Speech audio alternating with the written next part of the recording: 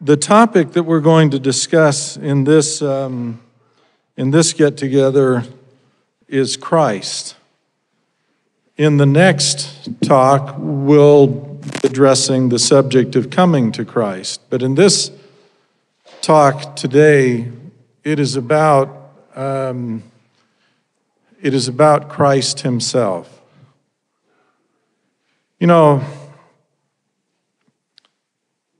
very often it is easy to have confidence in a subject in circumstances where something has happened and you have evidence of his existence and you feel a closeness to him. But as soon as the cares and the troubles of this world interfere and the moment passes, you wind up wondering, is it all true? Am I believing a myth? Jesus Christ came into the world unexpected and unannounced by men, unanticipated by men, but fully expected by the heavens themselves. There were signs in the heavens, but men were oblivious, largely. And when the shepherds keeping watch over the flocks by night were interrupted, it was not by an earthly herald. It was by those from beyond the veil. The Savior crept into the world with heaven taking notice, but precious few paying attention to what it was that was afoot in his day. It's so easy to overlook him in the cares of this world. I want to assure you that he's real. He exists. He was a man, every bit a man as any of us. He had flesh, he had blood, he dwelt among us. Don't doubt that. For purposes of the talk I'm going to give today, trust in him, believe in him, have confidence in his existence. If I can help you envision our Lord a little more, let me describe him in terms of his characteristics. Our Lord was and is affable, but he is not gregarious. He was approachable, and he is approachable. He was not aloof. He's patient. He's willing to guide and he's willing to teach. He's intelligent, but he is not overbearing. He's humble in his demeanor, even though the power that he possessed and possesses is undeniable. He is therefore both a lamb and a lion. I want you to entertain 3 truths about him in your mind as we begin the subject today. Those 3 truths are: he is quick to forgive sin. He allows all to come unto him. And he is no respecter of persons. In some respects,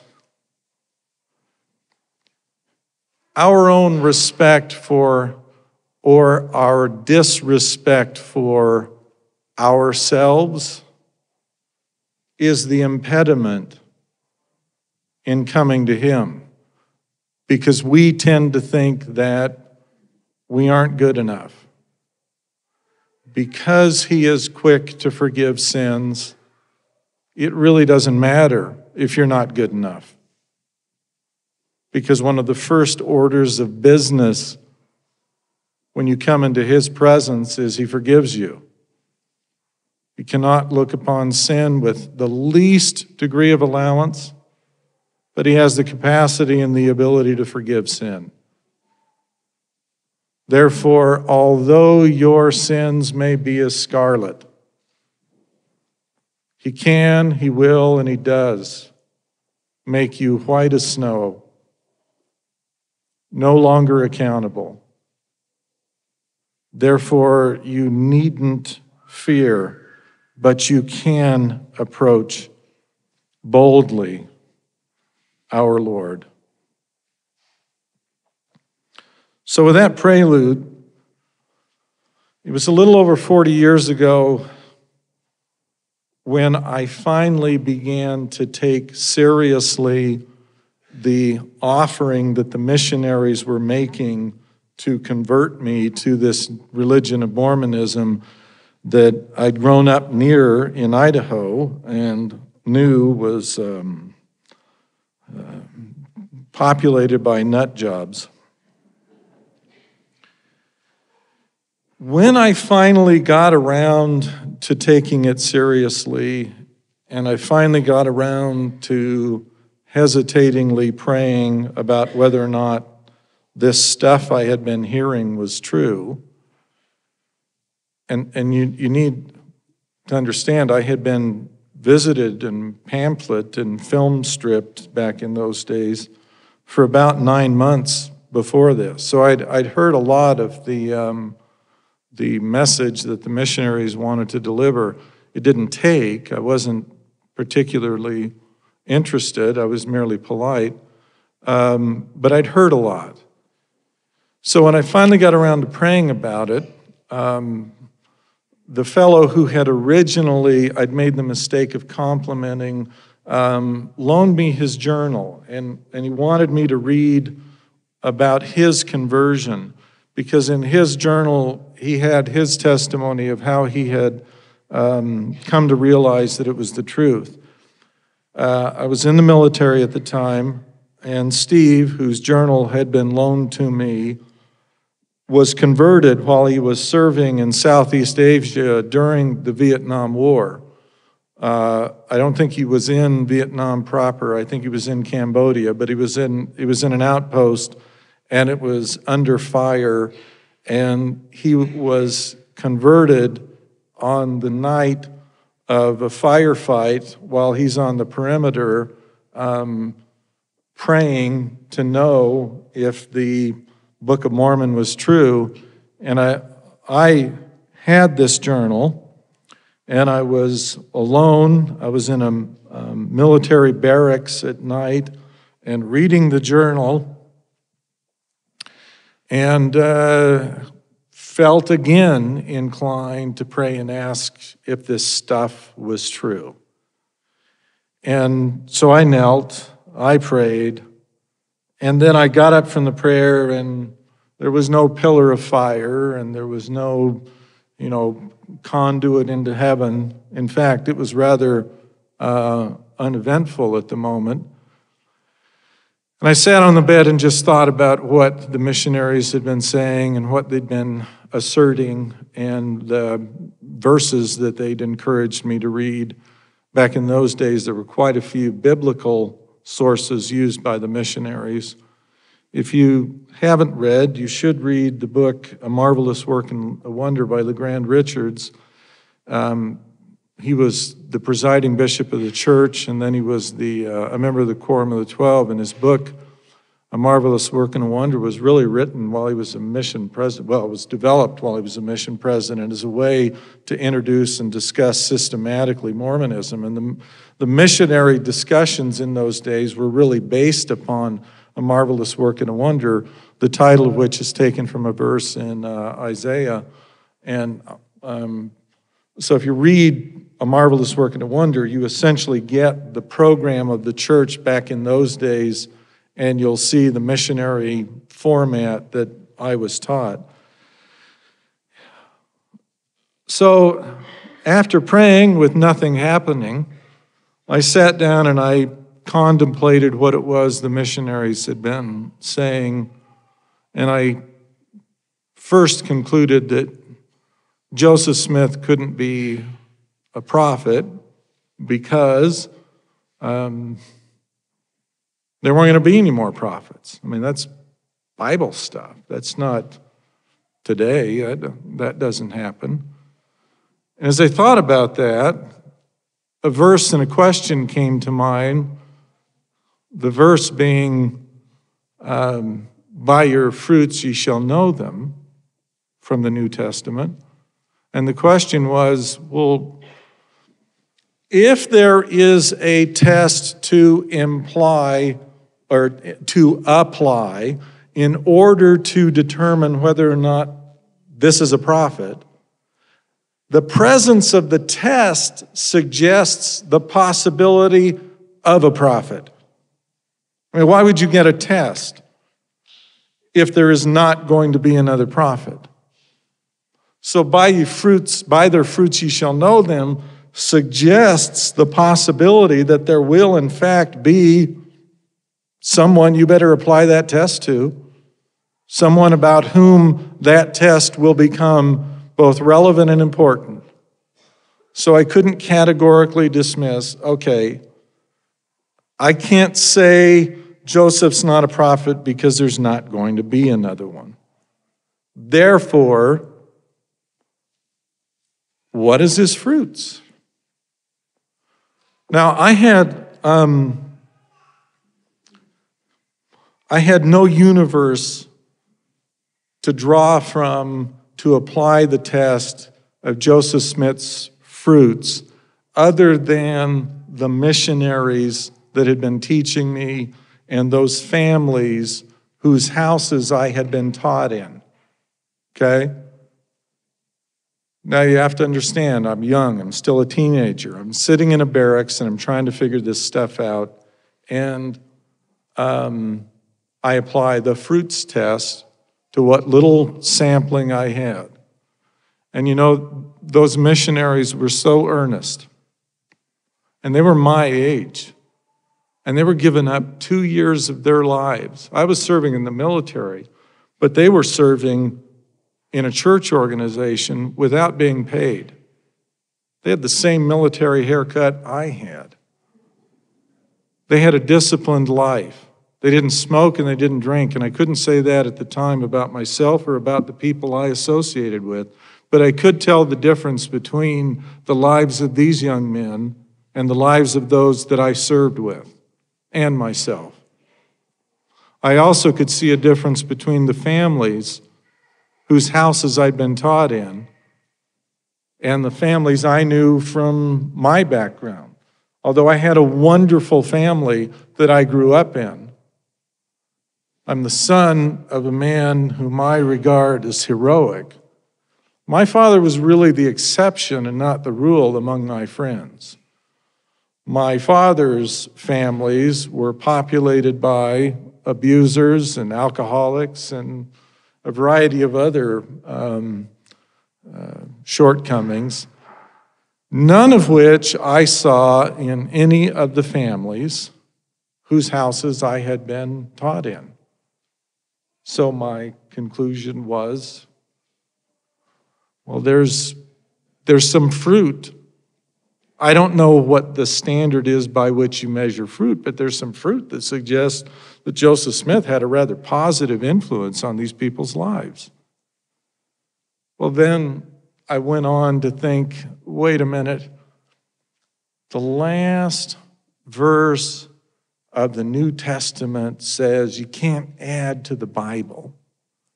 So Joseph Smith added a whole lot to the Bible. I mean, when they carry the scriptures, the Mormons bring the Bible, and then they bring this other thing that's almost the same size, and Joseph did that. So, that can't, there's something wrong with that.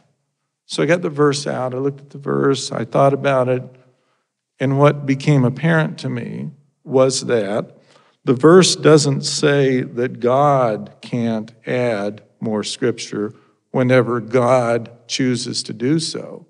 It says man is not supposed to do this. And so if God, through Joseph, chose to add, then he certainly has the ability to do that. Well, to make a long story short, and I give an account of this in the little vignettes in the book, The Second Comforter. After about a little over 2 hours of sitting on the bed and going through doubt and question after doubt and question, and each time being able to come up with an answer to, or a solution from the scriptures themselves, to every doubt, to every apprehension, to every question that I had. My final question, sitting alone that night, was, how do I even know there is a God? I could be spending this whole wasted effort, and there isn't even anyone up there. And that quick, as soon as I finished the thought came to me, who do you think you've been talking to for the last 2 hours? It was a startling thought. And I need to confess a weakness to you. The account that appears in the book, The Second Comforter, misquotes God. Because the statement that was made, and I can still remember it distinctly, was, who do you think you've been talking to for the last 2.5 hours? I was so apprehensive and weak-willed when I submitted the first book I'd ever written to a publisher for publication that they wanted to correct the English and change, because it's not to, the correct word was with. So when you read the account in The Second Comforter, the question that comes into my mind is, who do you think you've been talking with? Which just goes to show you that God speaks to us in our own language, in our own tongue, according to our own understanding. And he doesn't use an editor. He talks to us the way we talk. So if I ever do a third edition of The Second Comforter, I now have the confidence and the resignation to just tell the truth. And I don't care if there's a modern Simon's writer who says, well, God uses incorrect grammar. I don't care about that anymore. I'm past the point where I fear what men think. I'm past the point where I worry about your own doubts.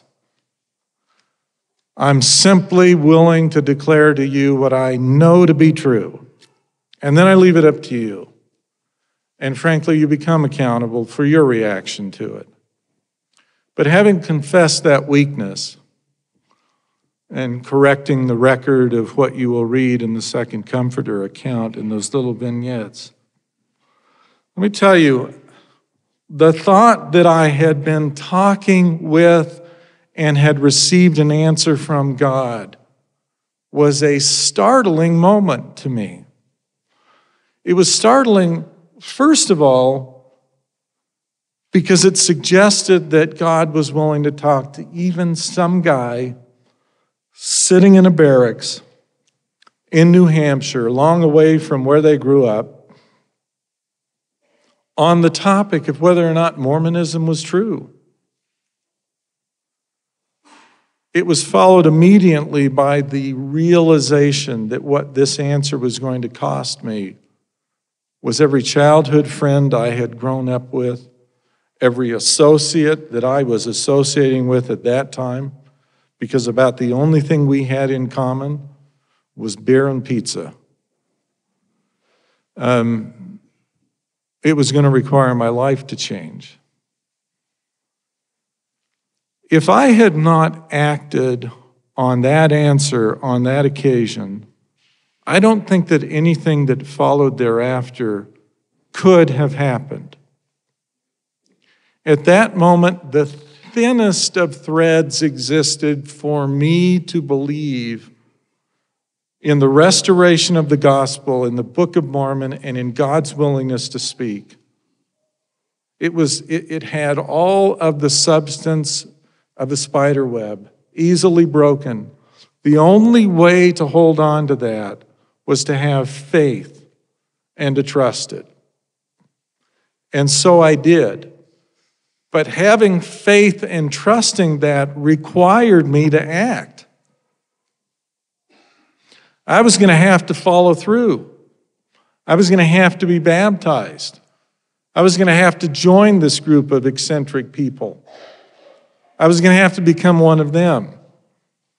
With all of the absolute insecurity about whether I could ever measure up to being one of that. With all of the self-doubt about my own personal strength and vitality as a convert to some religion, I nevertheless had faith that God had spoken, and that imposed upon me an obligation, and so I acted. And when I acted and when I was baptized, it was as if a light had been turned on in the room. Everything changed. From that moment till now, everything has been different. It has not been a struggle to live the life of a Latter-day Saint. It has not been a struggle to be a disciple of Christ. My life has been easier as a Latter-day Saint than it was as a godless Gentile. It's been more fun to live a life of faith than it was to hang around with a bunch of schlocks, getting drunk and doing stupid stuff. I laugh as much now as I did then, except what I'm laughing at isn't someone else's pain. It's funny stuff. And I do have a perverse sense of humor, I have to tell you that.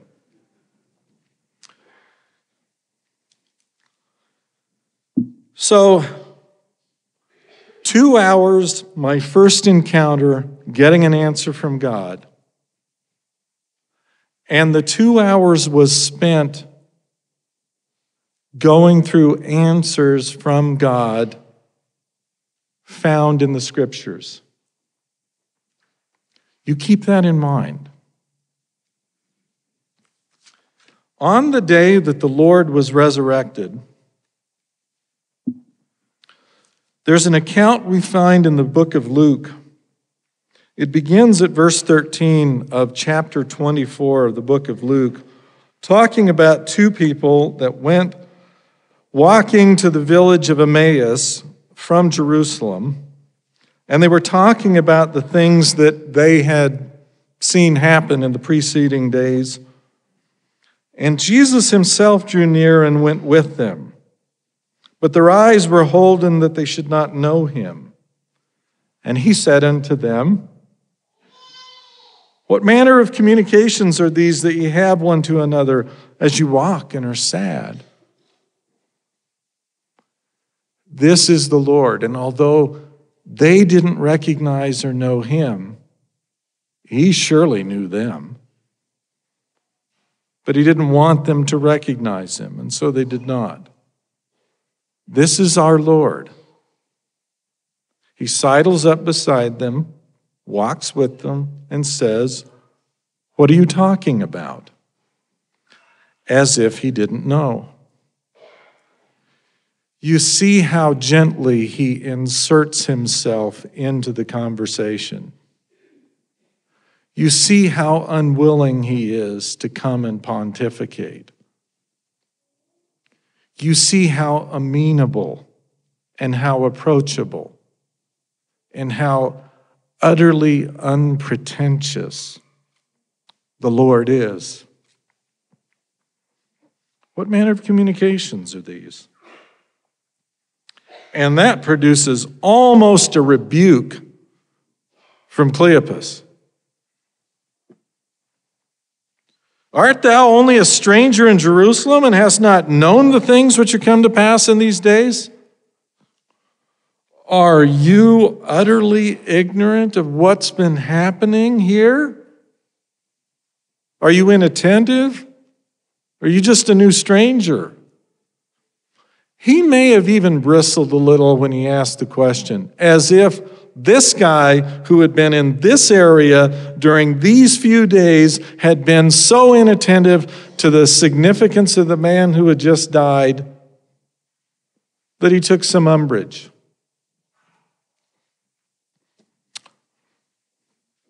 And look at the Lord's reply. He says, "What things?" As if he hadn't lived them, as if he hadn't accomplished them. And they, now it's the plural, it's no longer Cleopas, it's both of them, start talking to him about this Jesus of Nazareth, which was a prophet, mighty in deed and word before God and all the people. So essentially they are acknowledging him as at least a prophet. And how the chief priests and our rulers delivered him to be condemned to death and have crucified him. But we trusted that it had been he which should have redeemed Israel. Besides all this, today is the third day since these things were done. And certain women also of our company made us astonished, which were early at the sepulchre. When they found not his body, they came saying that they had also seen a vision of angels, which said that he was alive. And certain of them which were with us went to the sepulchre and found it even so as the women had said, but him they saw not. So, they trusted that it should have been him who would redeem Israel.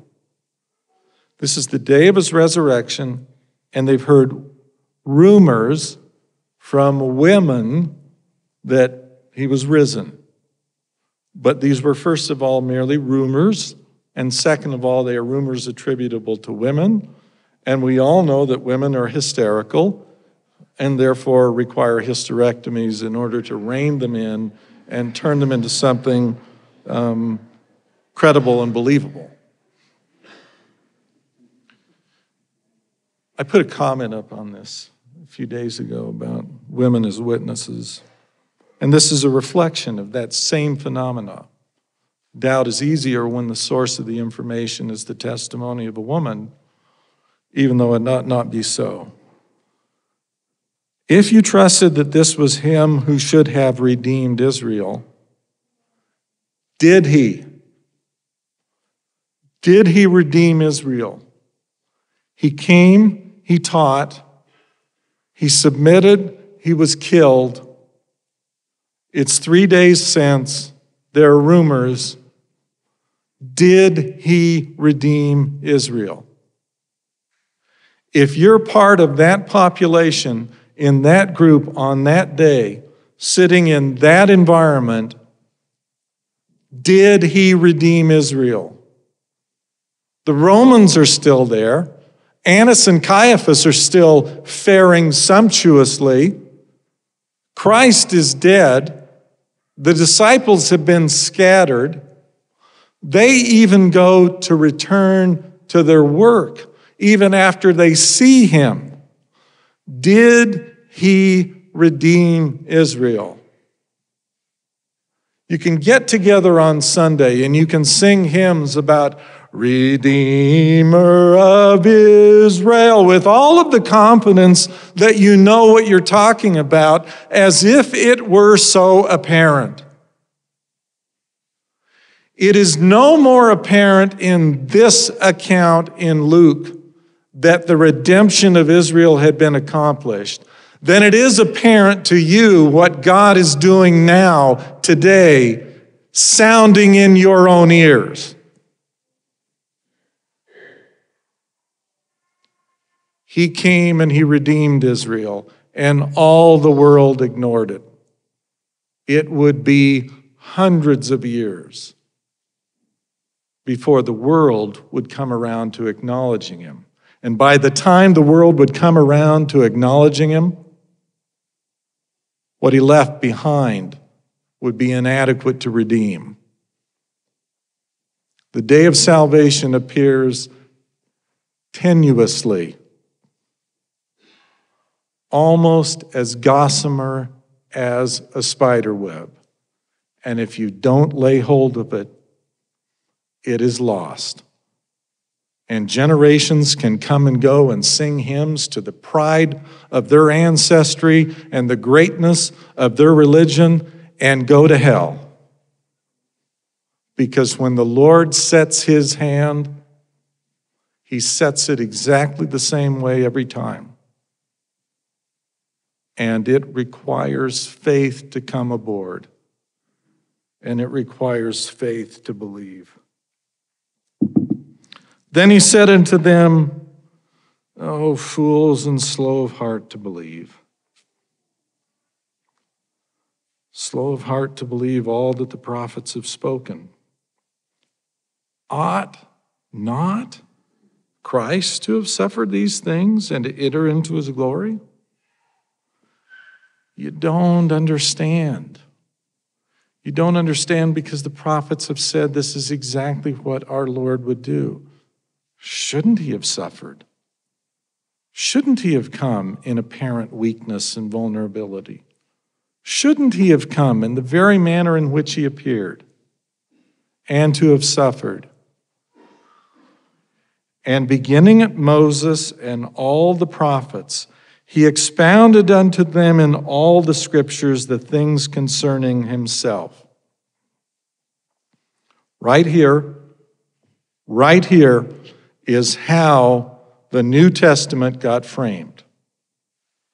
When you go to Matthew, when you go to Mark, Luke, and John, you are seeing an echo in each of them what the Lord did on the road to Emmaus with these disciples. He proved that Christ came and suffered as he ought to have done because all that the prophets have spoken were fulfilled in him. Therefore, he opened unto them the scriptures that they might understand. Our Lord, who could have borne testimony of himself, revealing 10,000 new truths. Our Lord, who could have disclosed and preached and delivered practically any new content he chose to deliver. Our Lord expounded the scriptures concerning himself. That should tell you something. When the Lord first spoke to me, he expounded the scriptures concerning the restoration.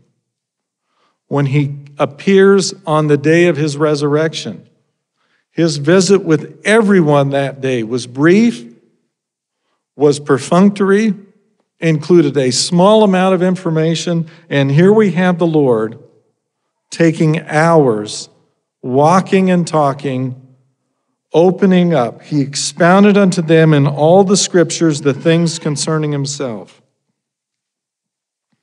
They don't recognize who he was. He came in, they asked him to stay, and you can read the rest of it there. But at the end of all this,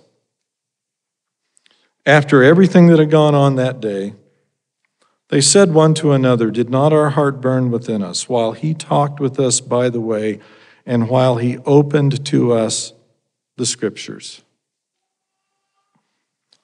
I don't believe it is necessary to reveal any new thing in order to be able to teach in a manner that opens eyes to everything the Lord has and is doing, other than to expound the scriptures. He didn't think it was necessary. If you go to verse 19 of the Joseph Smith history and you read the words that come out of the Lord's mouth when he speaks to Joseph, he quotes or paraphrases Isaiah, Jeremiah, and Paul in just one short run-on sentence. The Lord talks about the doctrines that they teach for commandments, the doctrines of men. They have a form of godliness, but they deny the power thereof. They draw near to me with their lips, but their hearts are far from me.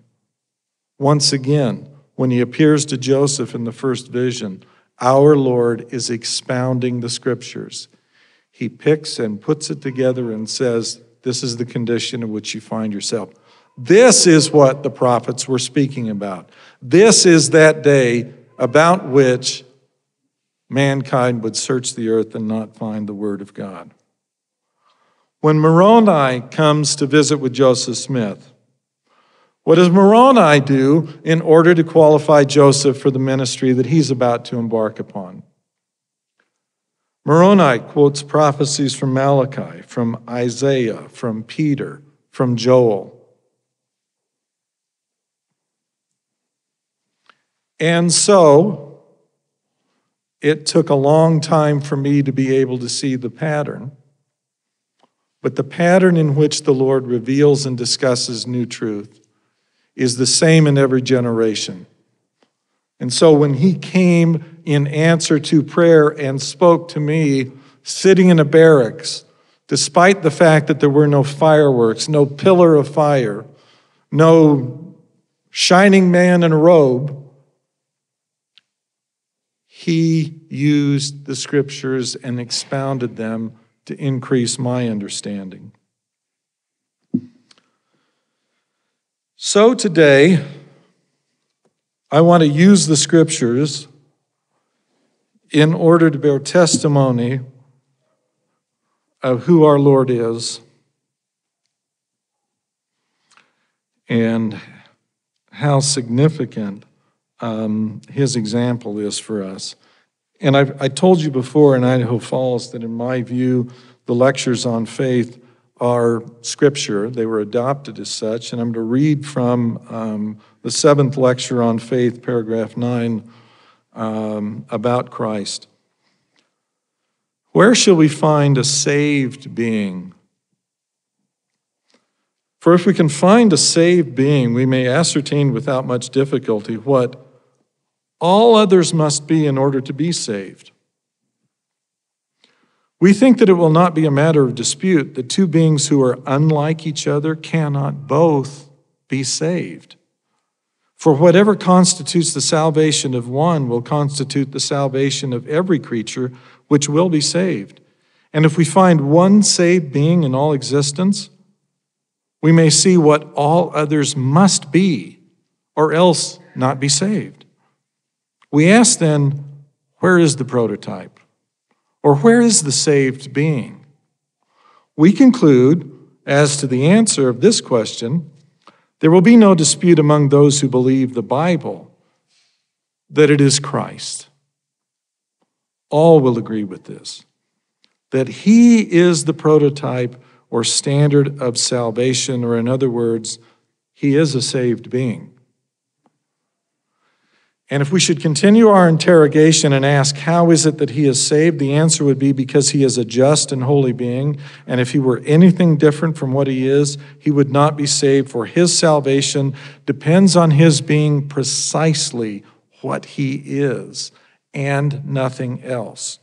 For if it were possible for him to change in the least degree, so sure he would fail of salvation and lose all his dominion, power, authority, and glory, which constitutes salvation. For salvation consists in the glory, authority, majesty, power, and dominion which Jehovah possesses, and in nothing else. And no being can possess it but himself and one like him. We read this, and then we immediately gloss over it as if what salvation consists of is him, and fairy dust, which he can distribute to make us like him. This teaching that appears, this was what Joseph Smith worked on editing for the months prior to the publication of the Doctrine and Covenants in 1835. He doesn't say in his diaries that he spent any time on the Revelations. That was trusted to a committee, and the committee was responsible for getting those ready for publication. And they did a bunch of freelancing and embellishing and expanding, and some of the stuff they added to the Revelations was remarkably more expansive than what Joseph had received revealed to him. That's not where Joseph spent his time. He spent his time on the lectures on faith, and this is early in his ministry. This is when he wanted to make sure that the doctrine was correct, and this is the doctrine that came rolling out in that first publication. And yet, despite that, we tend to read this and not take it seriously. If you are going to be saved, you must be exactly, you must be precisely what Christ is and nothing else. Okay? You. At that moment, that is when you are saved. As a consequence of that, to speak of Christ is necessarily to speak of salvation. To understand Christ is to understand salvation. Despite how plainly this has been put, we still stop short of comprehending the doctrine. Joseph Smith's mind returned to this topic again all the way down at the end of his ministry in April of 1844, the last general conference of the church that Joseph Smith would be alive for. And in April 7th of 1844, Joseph gave a talk. I'm going to first read to you the version that appears in the teachings of the prophet Joseph Smith, but then to make sure that you realize how important the point was, I'm going to go back to the talk as recorded by various of those who were present that day, because one matter in this is picked up by every one of those who was present and recording what was said in their diaries. Joseph says, I wish it was in a suitable place to tell it, and that I had the trump of an archangel so that I could tell the story in such a manner that persecution would cease forever. What did Jesus say? Mark it, Elder Rigdon. The scriptures inform us that Jesus said, as the Father hath power in himself, even so hath the Son power to do what? Why, what the Father did. The answer is obvious. In a manner, to lay down his body and take it up again. Jesus, what are you going to do? To lay down my life as my Father did and take it up again. Do you believe it? If you do not believe it, you do not believe the Bible. The scriptures say it, and I defy all the learning and wisdom and all the combined powers of earth and hell together to refute it. Here then is eternal life, to know the only wise and true God, and you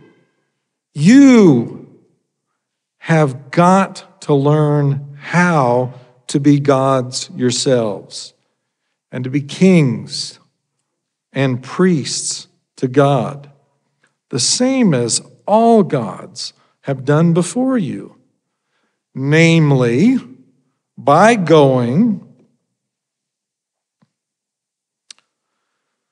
from one small degree to another, and from a small capacity to a great one, from grace to grace, from exaltation to exaltation, until you attain to the resurrection of the dead.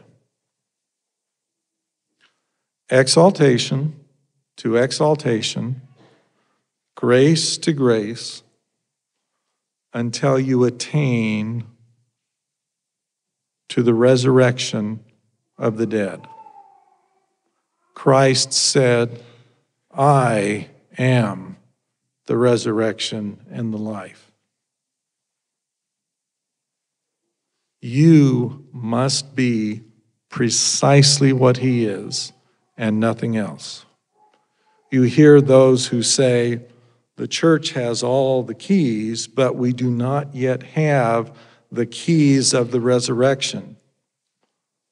That's because even when you are resurrected, you will not have the keys of resurrection until you, like Christ, have gone from exaltation to exaltation, until you likewise attain to the power to resurrect all that depends upon you.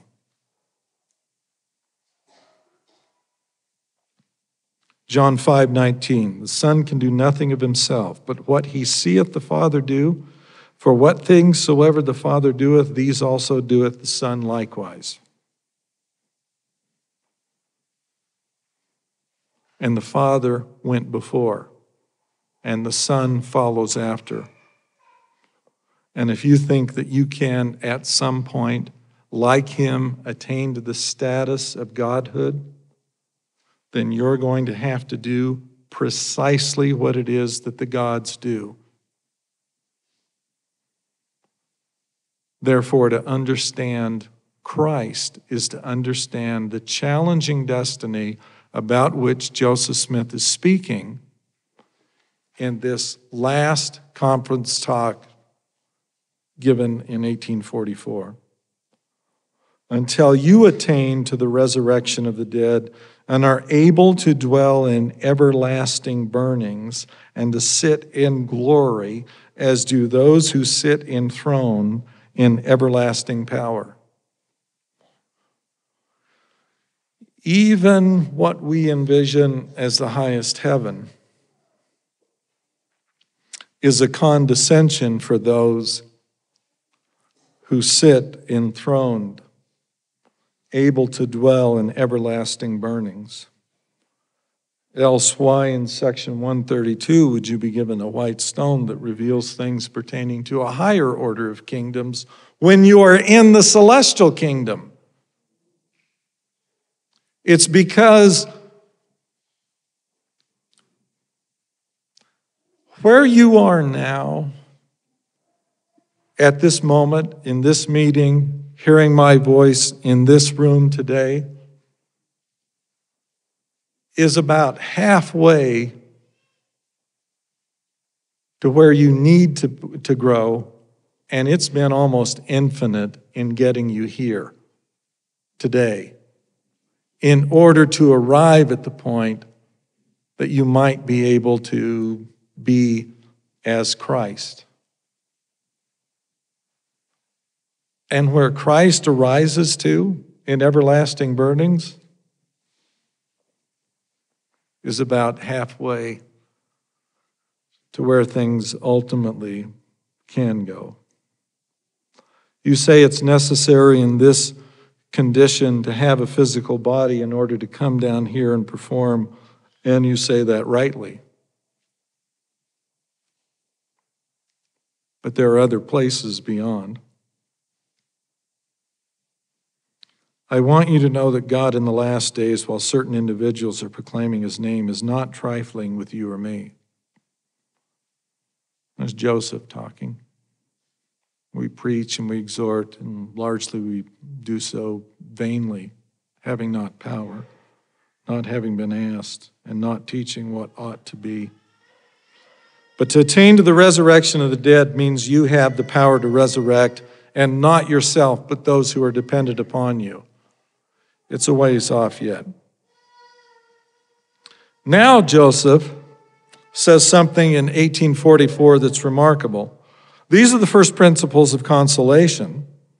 How consoling to the mourners when they are called to part with the husband, wife, daughter, mother, child, or dear relative, to know that although the earthly tabernacle is laid down and dissolved, they shall rise again to dwell in everlasting burnings in immortal glory, not sorrow, suffer, or die anymore, but they shall be heirs of God and joint heirs with Jesus Christ. What is it? To inherit the same power, the same glory, and the same exaltation until you arrive at the station of a God and ascend the throne of eternal power, the same as those who have gone before. What did Jesus do? Why, I do the things I saw my Father do when the worlds came rolling into existence. My Father worked out his kingdom with fear and trembling, and I must do the same. And when I get my kingdom, I shall also present it to my Father, so that he may obtain kingdom upon kingdom, and it will exalt him in glory. He will then take a higher exaltation, and I will take his place, and thereby become exalted myself, so that Jesus treads in the tracks of his Father and inherits what God did before. And God is thus glorified and exalted in the salvation and exaltation of all his children. It is plain beyond disputation. And you thus learn some of the first principles of the gospel. You heard that right. It is plain beyond disputation, and you thus learn some of the first principles of the gospel, about which so much hath been said. Now, the first principles and ordinances of the gospel are faith, repentance, baptism, laying on of hands for the gift of the Holy Ghost. We know that because Joseph wrote that in the Wentworth letter. We lifted it out of there. We put it in the back of the Pearl of Great Price, and it's now the Articles of Faith, right?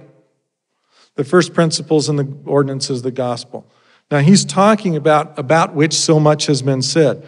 That's because in the restorationist environment in which the gospel was restored, everyone was talking about the first principles of the gospel. The first principles of the gospel are, and you could have gone to Sidney Rigdon long before Sidney was baptized a member of the Church of Christ, when that was what it was called in Joseph's beginning era.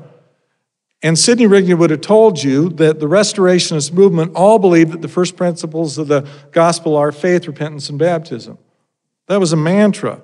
Parley Pratt, who was also one of the Restorationist Campbellite ministers, would have told you the same thing.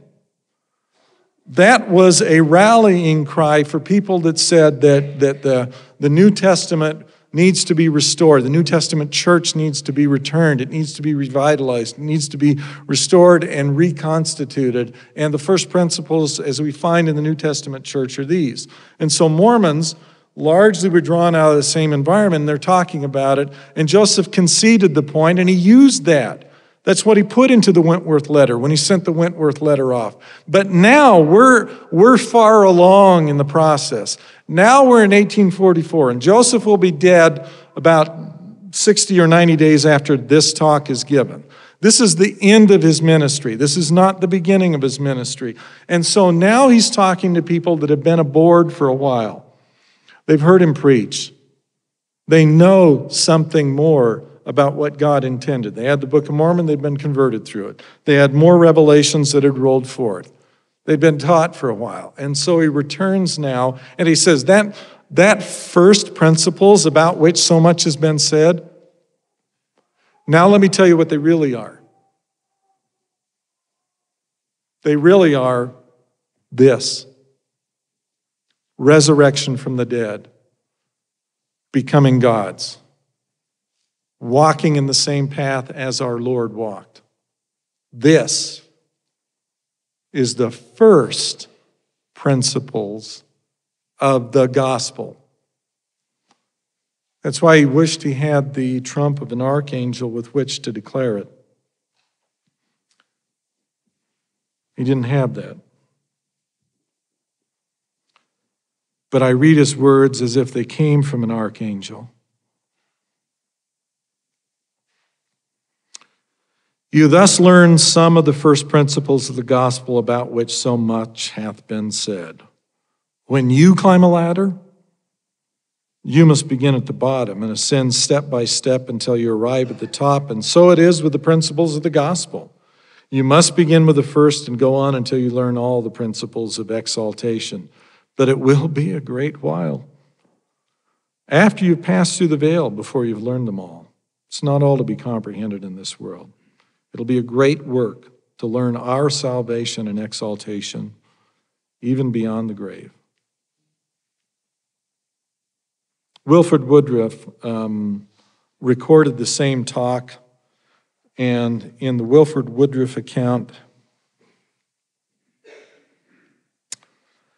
you've got to learn how to make yourselves God, king, and priest by going from a small capacity to a great capacity, to the resurrection of the dead, to dwelling in everlasting burnings. I want you to know the first principle of this law, how consoling to the mourner when they part with a friend to know that though they lay down this,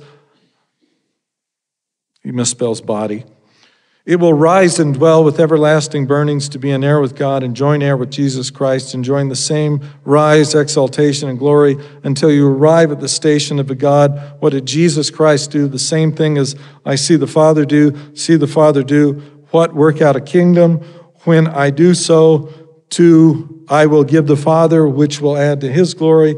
He will take a higher exaltation. I will take his place and am also exalted. These are the first principles of the gospel. It will take a long time after the grave to understand the whole. If I should say anything but what was in the Bible, the cry of treason would be heard. Thomas Bullock report. He also says, this is eternal life, to know the only wise and true God. You've got to learn how to be gods yourself and to be king and priest to God, the same as all have done by going from a small capacity to another, from grace to grace, until the resurrection, and sit in everlasting power as they who have gone before.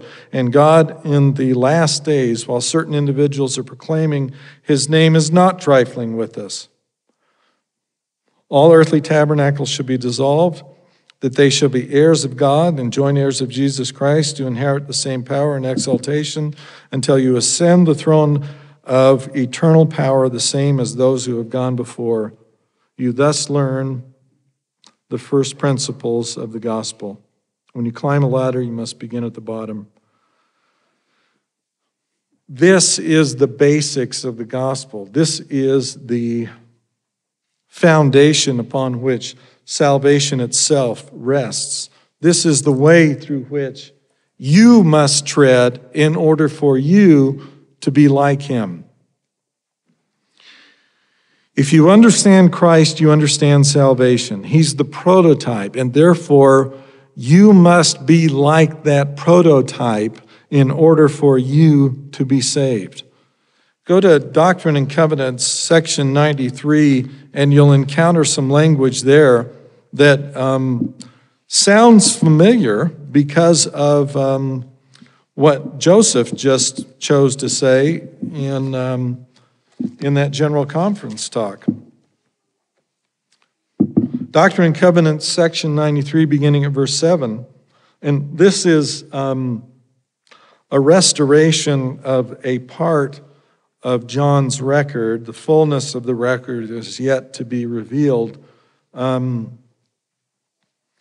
Despite the fact that this reads very much like John the Beloved, somehow the position got taken by a number of church leaders and then ultimately declared to be so by Bruce R. McConkie, that what you're reading in section 93 is really the testimony of John the Baptist. And that John the Baptist was a disciple of, John the Beloved was a disciple of John the Baptist. So when John the Beloved wrote his testimony, he began his testimony rather like the person who had mentored him, John the Baptist. And so when you read John the Baptist's testimony here, you're getting secondhand, warmed over John the Baptist through John the Beloved, and that's why it looks similar.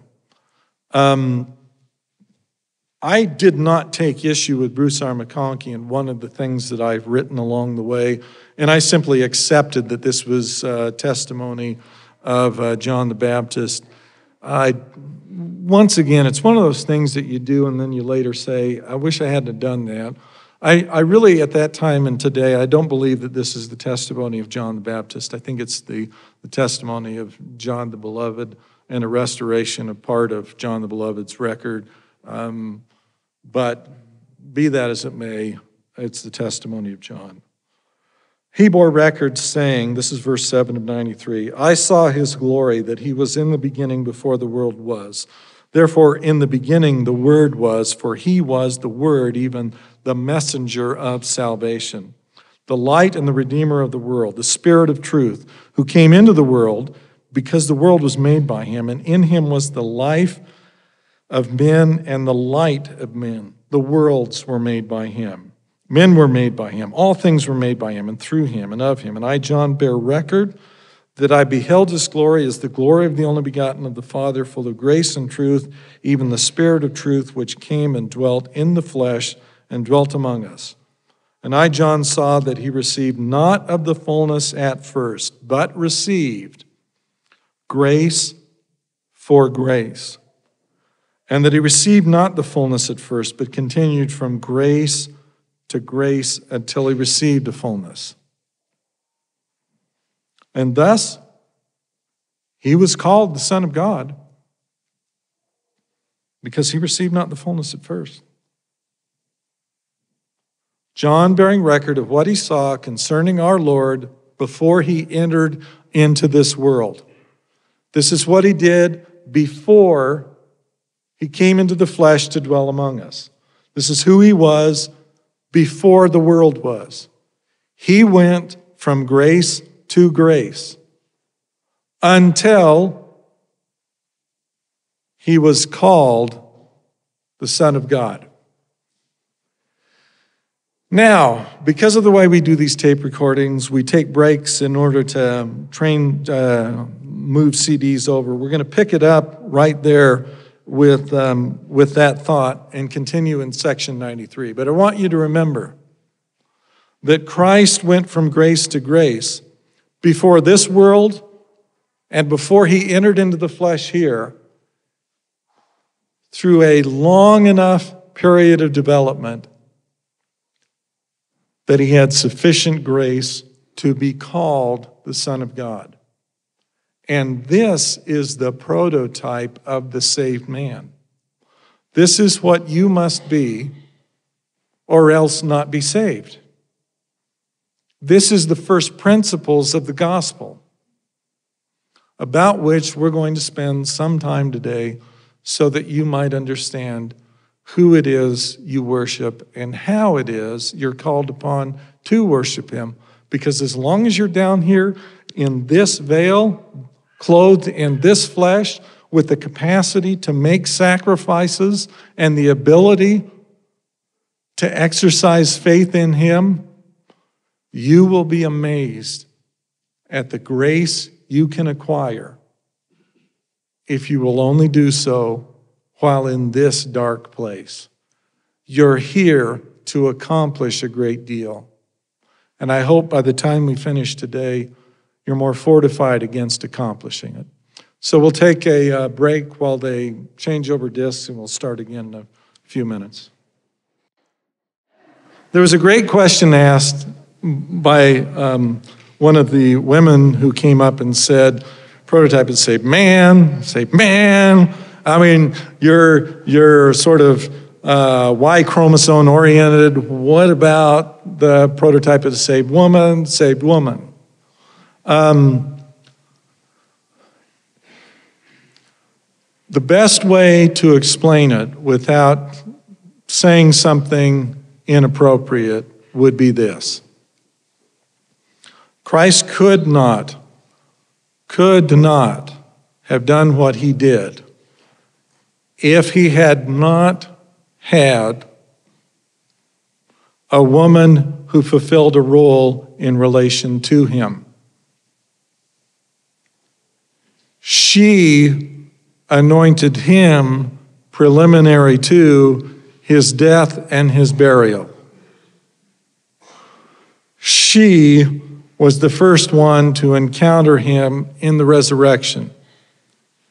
You do not get him through what he needed to go through without the presence of the woman taking care of some needful things in connection with that. If it was important for the details of those kinds of things to be available to us, then the scriptures would be talking about them. But because that is not germane to what the challenge is that we confront and the terrible burdens that we have to bear in order to get from where we are to where we need to be, I think the scriptures wisely allude to but do not elaborate upon those kinds of things. And so far, those who have been in a position to talk about it have never felt they had any right to do so. So, our Lord, and we're talking about him in the beginning before the world was, received not the fullness at first, but received grace for grace. And we think grace for grace consists of, I'm going to now obey a principle, and as a result of obeying that principle, I will receive the benefit of the grace that flows from doing so. And that is true enough. That is a true enough principle. But it is also truer and more accurate to say, in connection with the long preparation that preceded the call of Christ to be the Son of God, that grace to grace is also something that involves the upward scale of a ladder, as Joseph alludes to it. He was called the Son of God because he received not of the fullness at first. He was called to be the Son of God because that wasn't his status before. Therefore, he had to be called to be the Son of God. And that was true because he received not of the fullness at first. And I, John, bear record, and lo, the heavens were open, and the Holy Ghost descended upon him in the form of a dove, and sat upon him. And there came a voice out of heaven saying, This is my beloved Son. And I, John, bear record that he received a fullness of the glory of the Father, and he received all power both in heaven and on earth. And the glory of the Father was with him, for he dwelt in him. And it shall come to pass that if you're faithful, you shall receive the fullness of the record of John. I've given to you these sayings that you may understand and know how to worship, and know what you worship, that you may come unto the Father in my name, and in due time receive of his fullness. For if you keep my commandments, you shall receive of his fullness and be glorified in me, as I am in the Father. Therefore I say unto you, you shall receive grace for grace. Long before the Lord assumed the role and the responsibility of descending here and being the Redeemer of this world, he qualified by grace, doing things that proved while he was behind a veil, as you presently find yourselves situated, that demonstrated graciousness and faith by obedience to the commandments of God. Even though it would be a great while yet before he, and now you, would rise up to that level, still he lived his life with such grace that he qualified to receive more and to develop and to move up. Now, in the next talk, it's going to be necessary to spend more time on this. But today, we're simply alluding to this. And I want to move to Alma chapter 13, because in Alma chapter 13, we run up against some of the other suggestions in the scriptures about what it takes to move from grace to grace.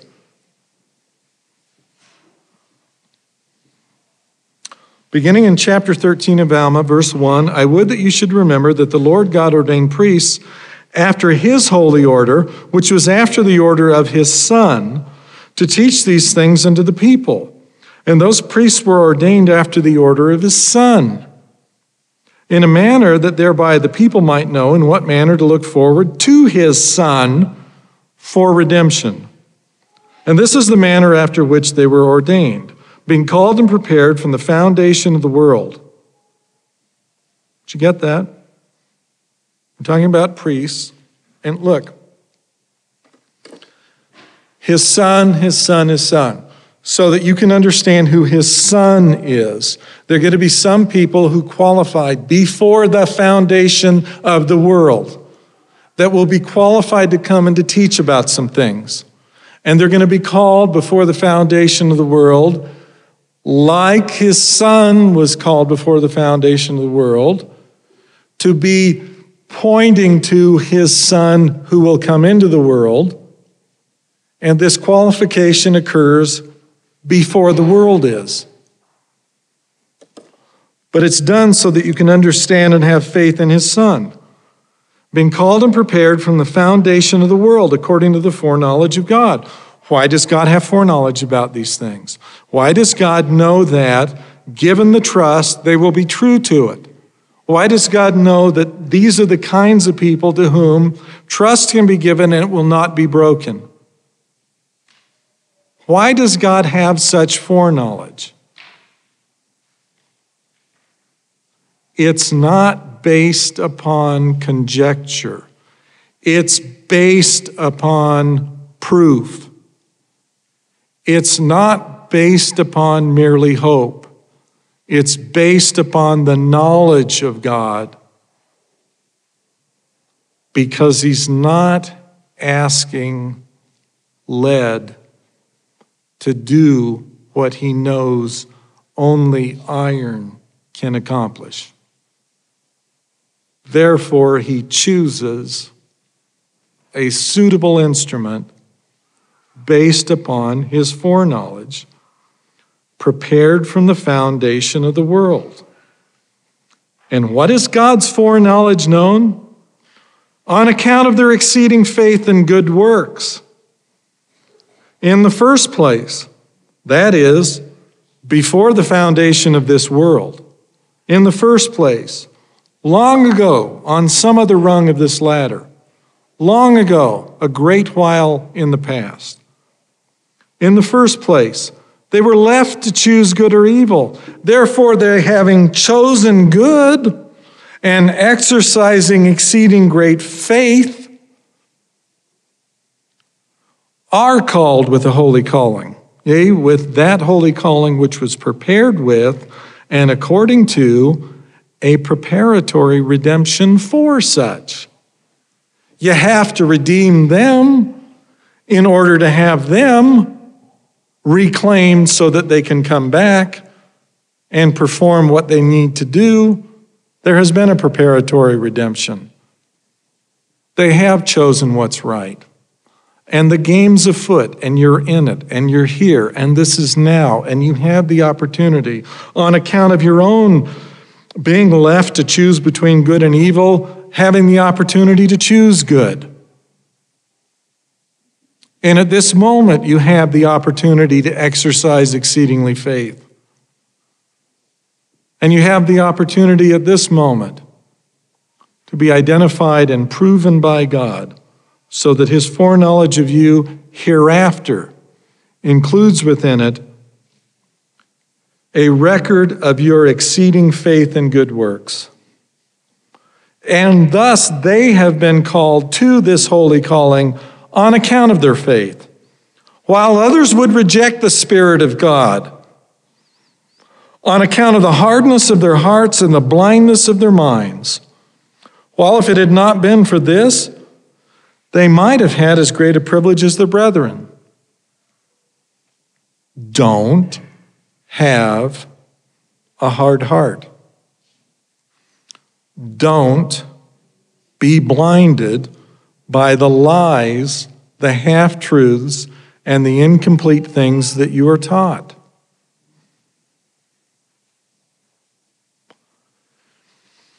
You may disagree with me, and you're entitled to do so. But I declare the things that he's declared to me. There are arguments that have been made. There have reviews that have been written about the things that I say. There is no criticism that has been offered against me, no scriptural exegesis that an Orthodox member of the church cannot advance, that I did not advance in argument with the Lord. I made better scriptural arguments than those that have been leveled at me. I had more scriptural proof to discourage the Lord from asking that I do any of this stuff. I argued with him. And the Lord has explained to me, using the scriptures, the things which I declare to you. I'm not here on my own errand. If I were doing what I wanted to do today, it wouldn't include any of you. Well, her, but I mean, the weather's nice. I have a Harley sitting in the garage that's on a recharger that needs to be ridden, and here I am doing this.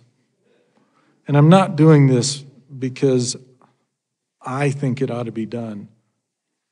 And I'm not explaining these scriptures to you because I think this might be the way it fits together. Like Paul, I can declare, "He whom ye ignorantly serve, declare I unto you." I've read all of the accounts that Joseph has left behind of his visits with the Lord. Add them all together, and he spent more time with me than he did with Joseph. I attribute that to the poorness of my learning, my inadequacy as a pupil, my stubbornness and my stupidity. I was a bigger defender of the church to the Lord. I was a Pharisee explaining why he needed to honor the church and let me do so too. And so when people shake their head and say, what a shame, he fell off the rails, he went his own way, he's filled with pride. Look, growing up in Idaho, I would have said that's utter bullshit. Here I will say it's bovine feces. There's nothing to that. That's not who I am. That's not what's in my heart. It has never been what's in my heart. And I know what I'm talking about. And I don't care about your theories to the contrary. Because he who is more intelligent than them all has declared to me what the truth of these things is. Resist it if you want, reject it if you want, but you can read right here what the consequences are then. Others would reject the Spirit of God on account of the hardness of their hearts and the blindness of their minds. If it had not been for this, they might have had as great a privilege as their brethren. Or in fine, in the first place, that is, before they ever got here, in the first place, long ago, far away, they were on the same standing with their brethren. Exactly the same place. This holy calling being prepared from the foundation of the world for such as would not harden their hearts, being in and through the atonement of the only begotten Son who was prepared. Thus being called by this holy calling and ordained into this high priesthood of the holy order of God to teach his commandments unto the children of men, that they also might enter into his rest. This high priesthood being after the order of his Son, which order was from the foundation of the world, or in other words, being without beginning of days or end of years, being prepared from eternity to all eternity according to his foreknowledge of all things. This has been underway a long time. This has been underway a long time. Now they were ordained after this manner, being called with a holy calling and ordained with the holy ordinance, and taking upon them the high priesthood of the holy order, which calling and ordinance and high priesthood is without beginning or end. You say a man must be ordained by someone here in the flesh, and I say that may be true enough. But if he is not ordained at some point in eternity that is without a beginning, you might as well ordain a sack of flour. Because if it does not reckon from some place in eternity, it is inadequate to compensate or deal with eternal things.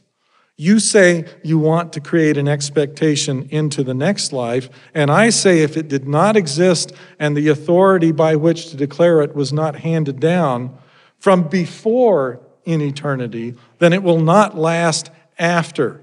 Joseph held up a ring and said, there is no beginning and there is no end. It is one eternal round. I'm telling you, you are only on part of the cycle here.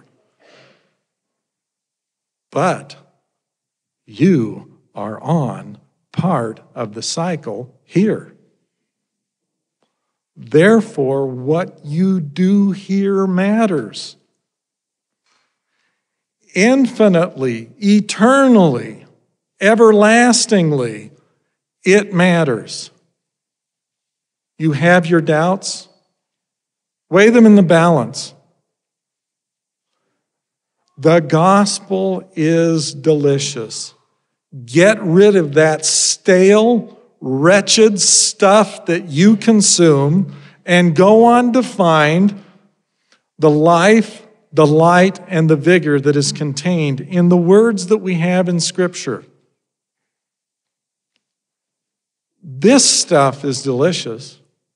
If you'll partake of it and prepare yourself, you can improve this estate in a way that will reflect credit in the next estate. Don't forfeit the opportunity. Thus they become high priests forever. They become high priests forever. They had it before the foundation of the world. They come here. They have authority here. And that authority began there and it will continue into the next life. Therefore, they can bless, and you're blessed indeed.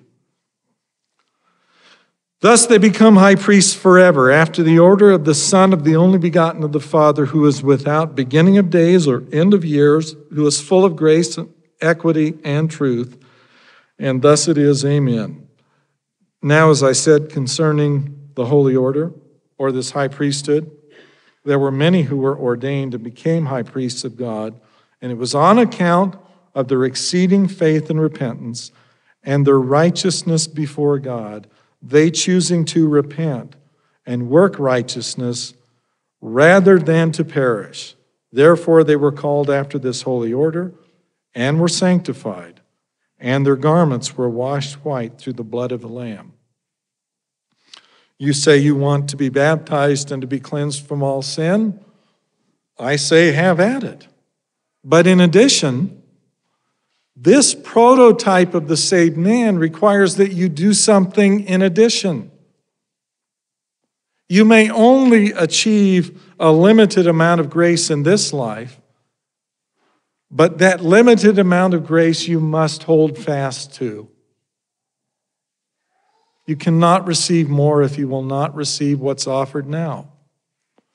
And if you'll receive what's offered now,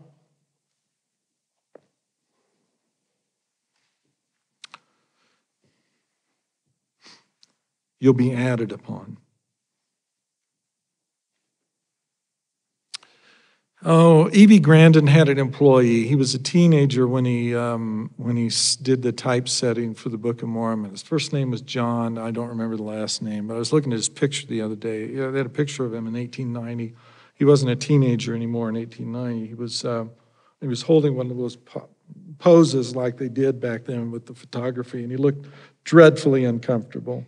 I showed the picture to my wife, and she said, "Man, he looks like he's never recovered from the trauma of typesetting the Book of Mormon." Just this severe with wild white hair. It's in the Joseph Smith papers, this big gray, white beard. And John, anyone remember the name of what is it? Anyone remember the name of the guy who set the type on the Book of Mormon? Anyway, Whoever that guy John was that worked in E.B. Grandin's bookstore or printing press, he got the printer's manuscript to the Book of Mormon, and he punctuated it. And we still live with his punctuation. The commas that you got in your text, they're all derived from this guy. The trauma of punctuating the Book of Mormon, lasting with him some 60 years after the fact and making him look like a fretting chap because he knows, he may have screwed up a comma or two. And I'm going to suggest another way to read a bunch of verses, and I'm going to lift out his commas and throw them on the floor. I'm not going to use them anymore. I want to read you a description of Christ in 2 Nephi 25:12, and this is the way I would read it with my punctuation. The only begotten of the Father, yea, even the Father of heaven and of earth. The way it's punctuated today is the only begotten of the Father, yea, even the Father of heaven and of the earth.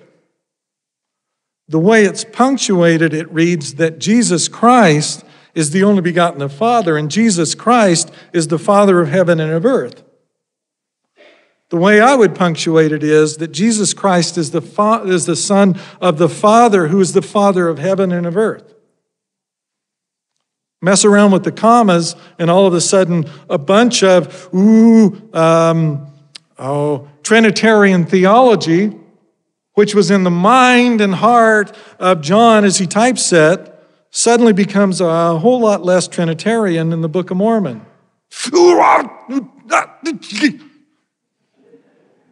Really screws up a bunch of people who want to argue about theology among the Mormons.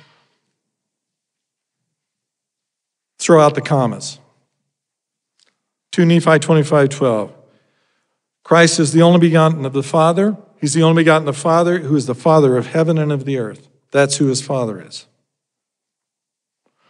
Mosiah 3:8. And he shall be called Jesus Christ, the Son of God, the Father of heaven and earth, the creator of all things from the beginning, and his mother shall be called Mary. What if we move the commas around and we say, he shall be called Jesus Christ, the Son of God, the Father of heaven and earth, the creator of all things from the beginning, and his mother should be called Mary. We've looked at language in the lectures on faith. We've looked at the statement that was made in the April General Conference. In them, and we've looked at D&C section 93, and in them they're talking about how the Father came and dwelt in him, okay? And every week you hear a sacrament prayer in which it's petitioned that you, O God the eternal Father, will send Christ to have his Spirit come and dwell in you. And the Spirit that comes and dwells in Christ is the Spirit of the Father, and Christ's Spirit is going to come and dwell in you, and whose Spirit is it that dwells in Christ? And so they all become one.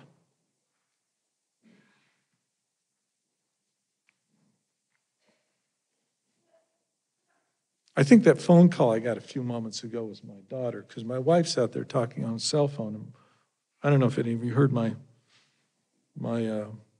bag buzzing, but now she's talking. So I can talk about her for a minute. She'll never hear it, because she doesn't listen to these recordings, although she does read the transcripts. I better.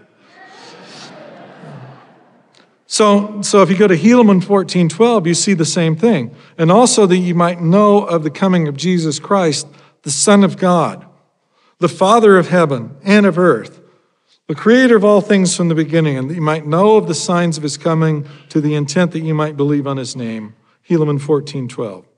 Again, what if we change the commas? That you might know the coming of Jesus Christ, the Son of God, the Father of heaven and of earth, the creator of all things from the beginning, that you might know of the signs of his coming.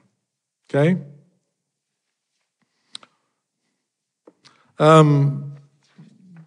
I tend to view things in a way that that makes sense, and I really like what happens with Abinadi, Because Abinadi gives us an explanation of Christ in which I think he nails it. This is in Mosiah chapter 15, verses 2 to 5. Now Abinadi said unto them, I would that ye should understand that God himself shall come down among the children of men and shall redeem his people. And because he dwelleth in flesh, he shall be called the Son of God. And having subjected the flesh to the will of the Father, being the Father and the Son. The Father because he was conceived by the power of God, and the Son because of the flesh, thus becoming the Father and Son. And they are one God, yea, the very eternal Father of heaven and of earth, and thus the flesh becoming subject to the Spirit, or the Son to the Father, being one God, suffereth temptation, and yieldeth not to the temptation, but suffereth himself to be mocked, and scourged, and cast out, and disowned by his people. Abinadi knew these things, and he testified of these things to a wicked group of men that would ultimately kill him. But he declared what it was and how it was. If you read the lectures on faith and the definition of the Holy Ghost, what you read is that the Holy Ghost represents the mind of the Father and the Son, and they together are one. And this mind of God, the Spirit that emanates from them, fills the immensity of space. It is part of God too. And that is as accessible to you if you will receive it as it was accessible to Christ, which is how you can become one with them. Father, I pray for these whom thou hast given me, that they may be one, as thou and I art one. They may be one like us, because they share the same mind, and you likewise can do so. Christ said of himself, and I'm reading from Ether chapter 3, verse 14. Christ said of himself, Behold, I am he who was prepared from the foundation of the world to redeem my people. Behold, I am Jesus Christ. I am the Father and the Son. In me shall all mankind have life, and that eternally, even they who shall believe on my name, and they shall become my sons and daughters, so that you also might become a son of God. As the one who redeems you becomes your Father, so that he who is the only begotten of the Father might in turn beget many sons and daughters himself. If you will receive it, faith in him comes by hearing the word of God, not by a pretender, not by someone guessing, not by someone offering up their theory of how this stuff ought to be understood, not by someone citing you a bibliography, but hearing the word of God delivered as he would have it delivered by whomever it is that he may choose to deliver it. If you receive it, then you might have faith, and that too in the Son of God, that you might receive him.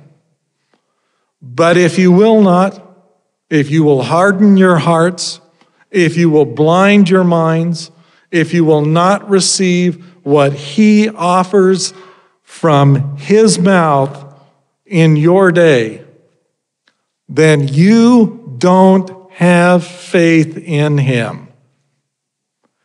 And you will fall short of that faith which will bring you to become his son and his daughter. It is that way. It has always been that way. It will always be that way. There is no other test. Therefore, either I am a liar, and you ought to forget everything I've said, or I have been sent by someone who is greater than I, and you reject and you quibble over the things I declare to you at your peril. And it ought to be that way. And I ought to be damned if I'm a pretender. And I ought to be damned and rejected by God if I'm saying things about which I do not know anything.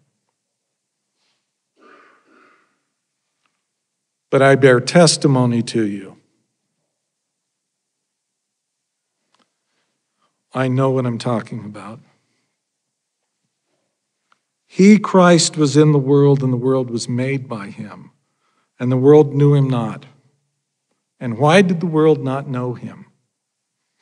The world did not know him because the same reason why people would not know a messenger if one were sent today. Because our Lord was so very ordinary. For all the world, he was just another itinerant preacher. There had been so many pretenders in the days before them. The Maccabean rebellion. The family of David had fallen into great disrepute by the time the Lord arrived.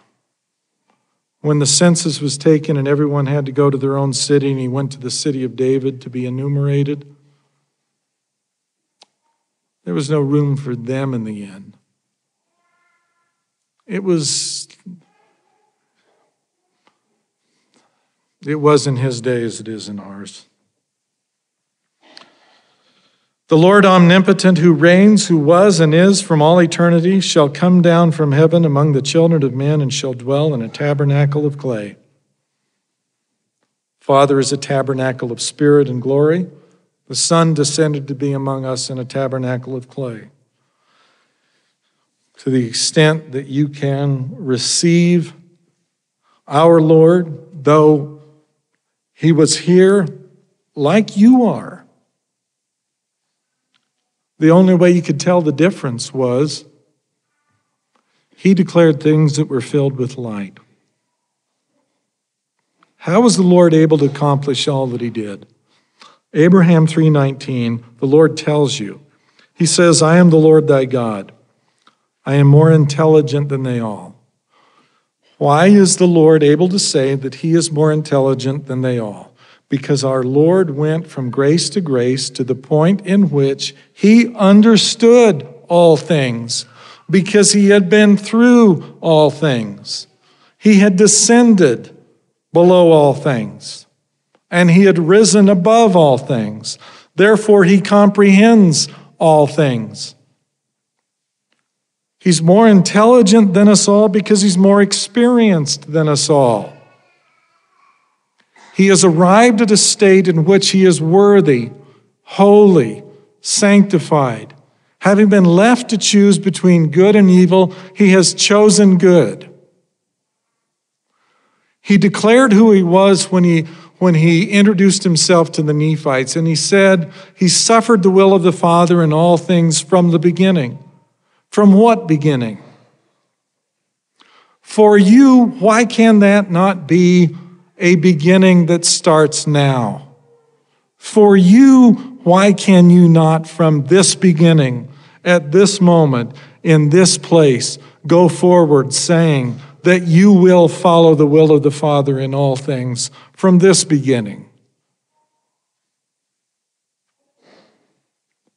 Why will you refuse to rise up and to receive grace for grace?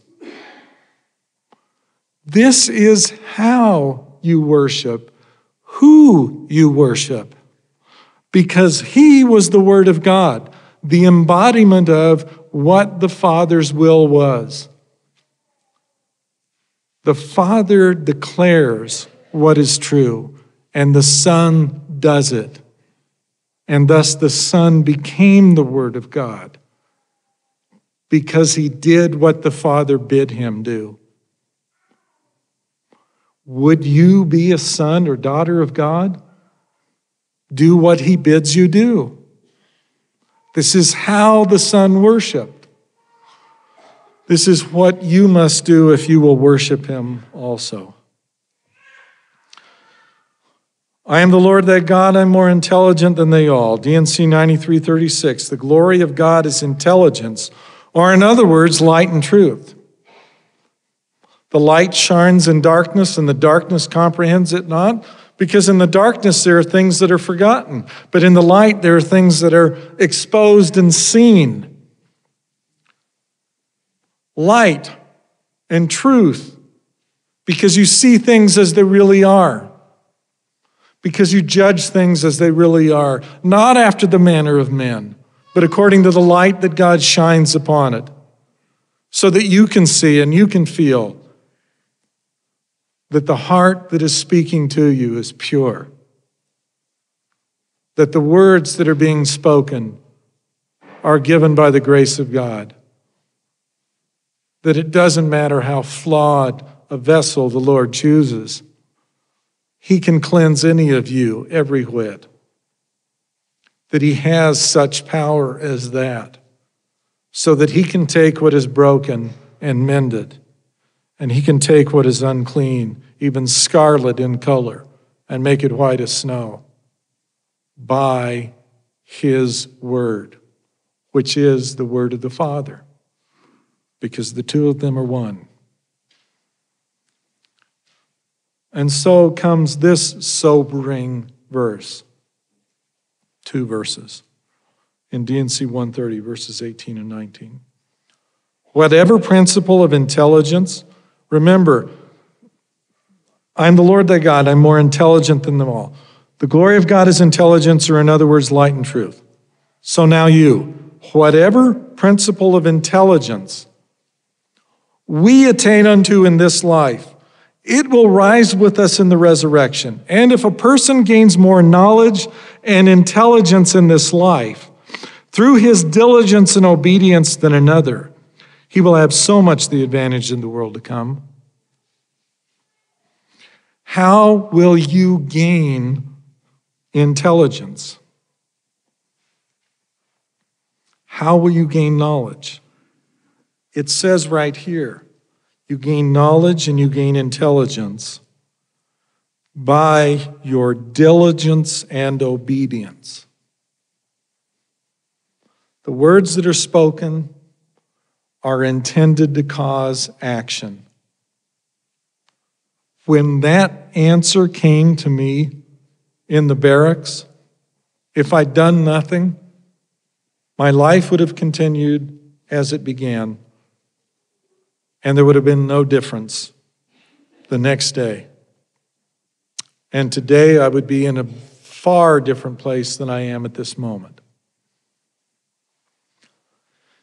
Hearing without heed and diligence, obedience to the things that God asks you.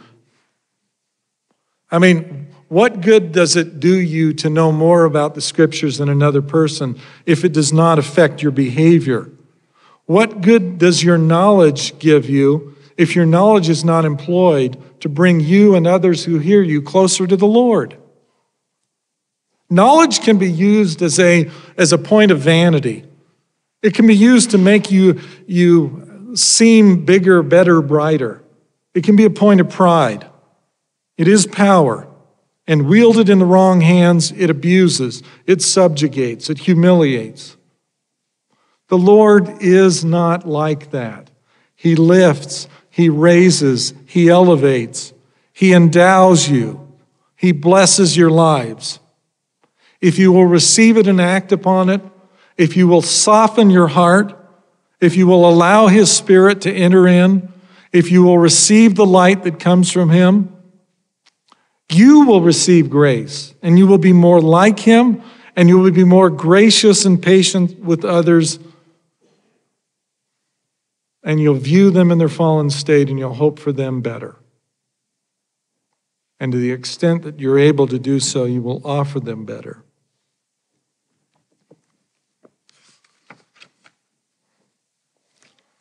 Joseph Smith, The Teachings of the Prophet, knowledge saves a man. In the world of spirits, no man can be exalted but by knowledge.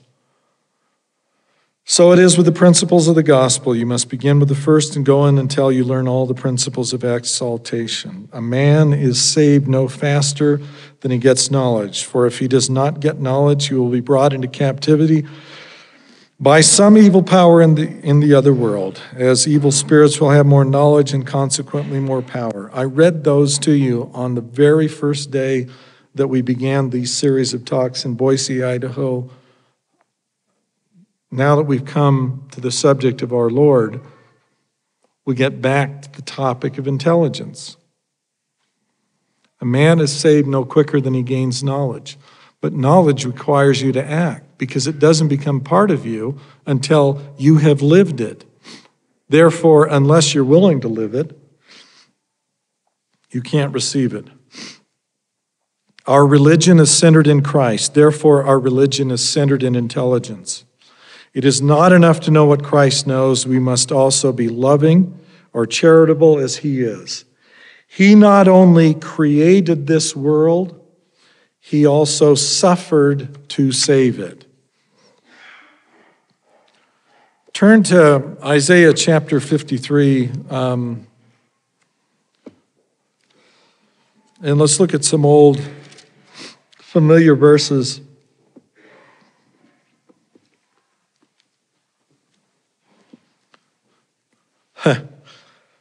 This is Isaiah writing long before the event, but the context is almost an echo of the quizzical nature of Christ on the road to Emmaus, saying, "What are you talking about?"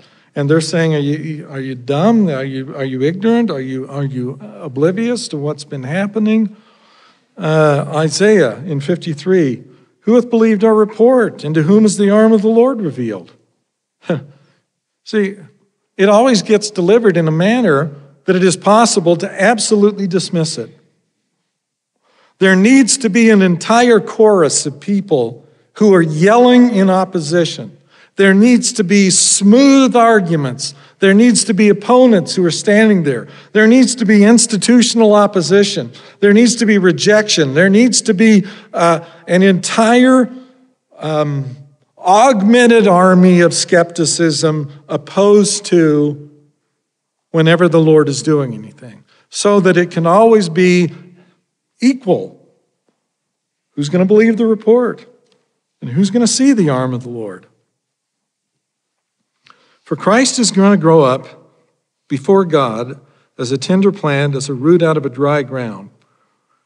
He hath no form nor comeliness, and when we shall see him, there's no beauty that we should desire him. I really dislike the way in which that's been translated, because those meanings are possible with those words, but that is absolutely not how I would render them. Hamad, all Hebrew is based upon, almost the entirety of the Hebrew vocabulary is based upon a three-letter root.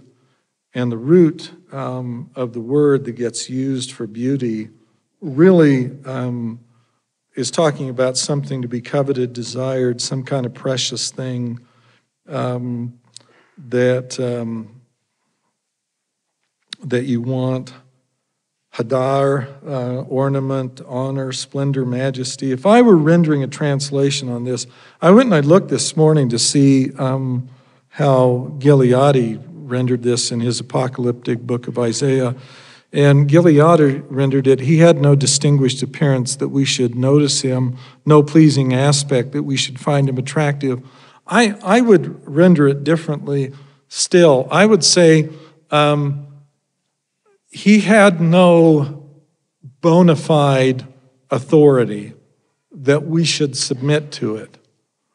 He had no standing, credibility, bona fides. He had no position that we should acknowledge him. Because you can throw around the words and you can go to the third and the fourth and the fifth and the sixth definition and you can mess with it. But when you miss the fact that we're talking about Christ, we're talking about him growing up in a place that is essentially barren, devoid of the knowledge of God. And we're talking about him coming along and those that are in this barren wasteland looking at him and saying, why should we believe you? Then you have to go to the definitions that let you say authority, majesty. I mean, majesty or a desirable thing. What do men covet more than a position of rank and authority? And Christ didn't come that way. He came beneath all things. He came as someone that was considered renegade, an outsider, someone that it was easy to dismiss, someone that it was easy to look at and say, for that, I'm having none of it. It's too great a risk to believe this stuff.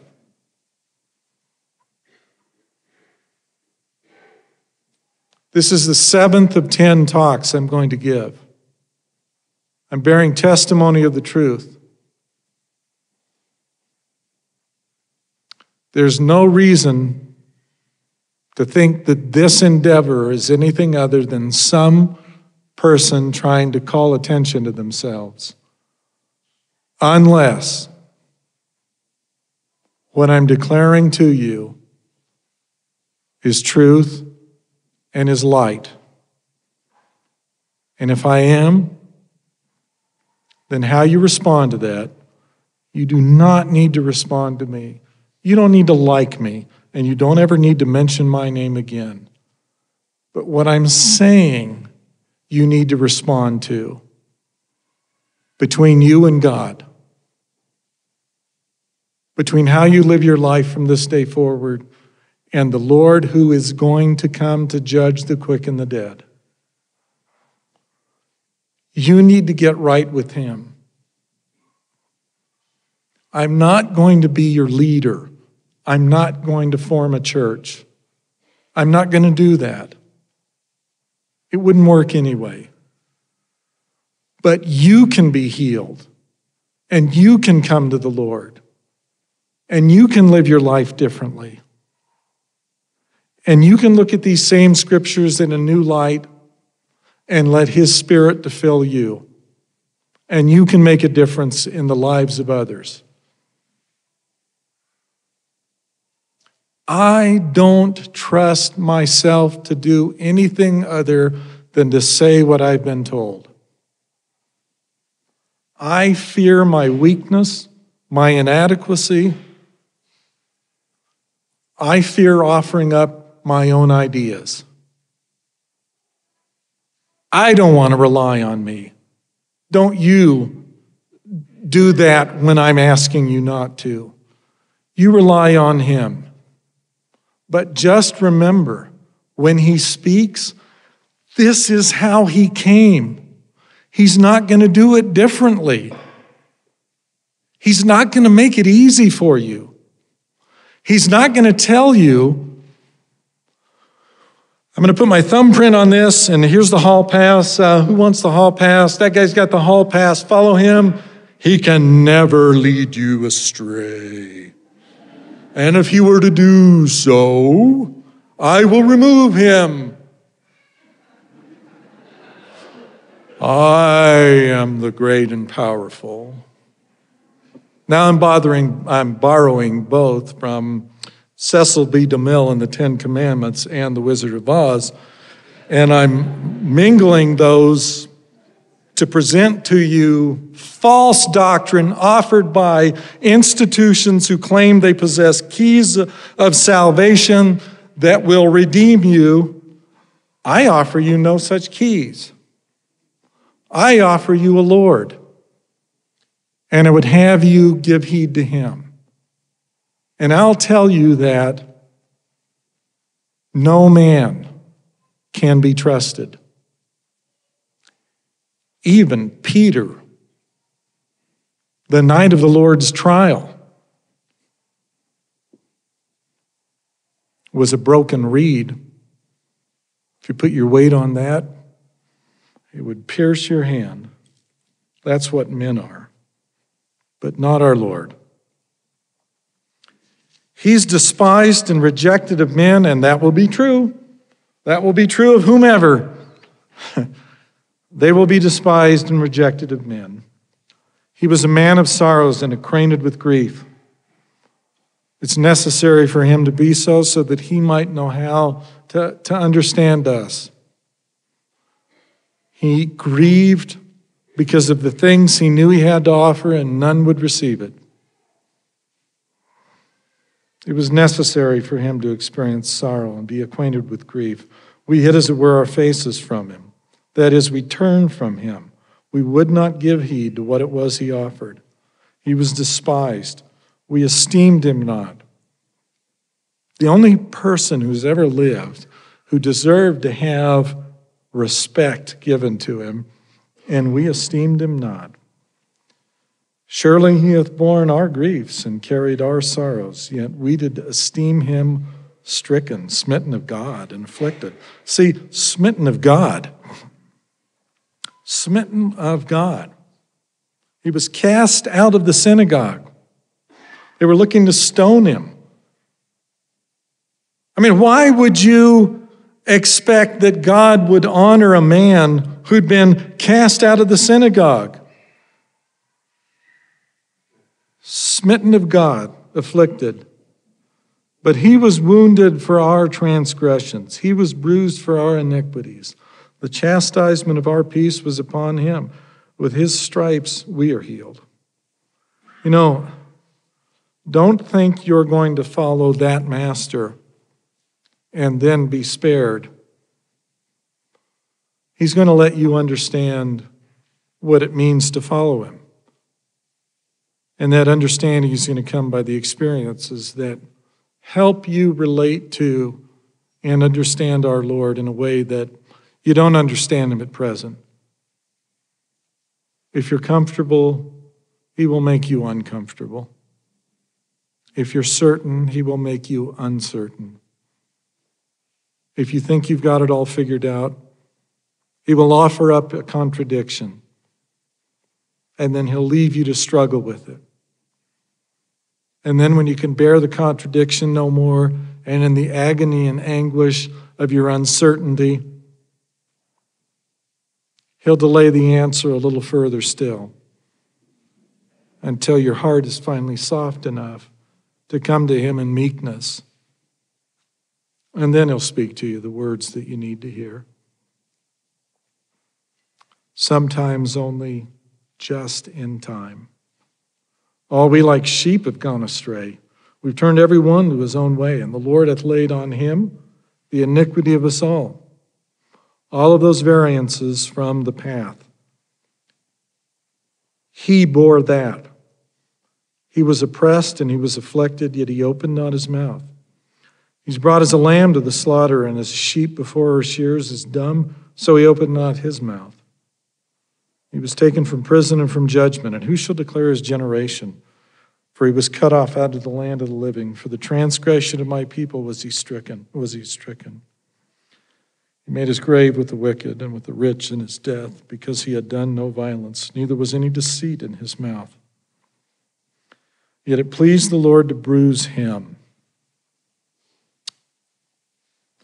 You know that statement, it pleased the Lord to bruise him. Can you imagine? In the Enoch account, I wasn't going to do this, but I think it's an appropriate juxtaposition. Enoch is in heaven, and he's being shown in vision this last day's event, and Enoch is talking in the bitterness of his heart as he's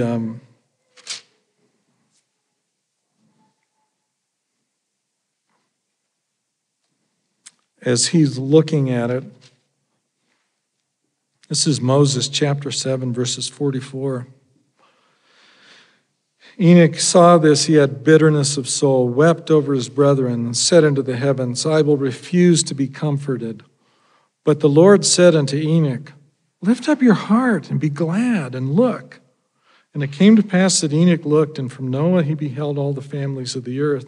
And he cried unto the Lord, saying, when shall the day of the Lord come? When shall the blood of the righteous be shed, that all they that mourn may be sanctified and have eternal life? And the Lord said, it shall be in the meridian of time, in the days of wickedness and vengeance. And behold, Enoch saw the day of the coming of the Son of Man, even in the flesh, and his soul rejoiced, saying, the righteous is lifted up, the Lamb is slain.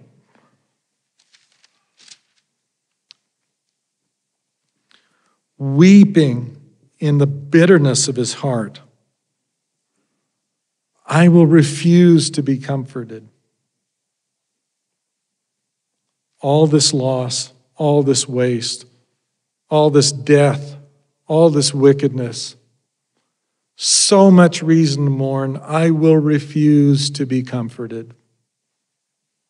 And the Lord says, no, be happy. Be happy. That song, be happy. See, the Lamb is slaughtered.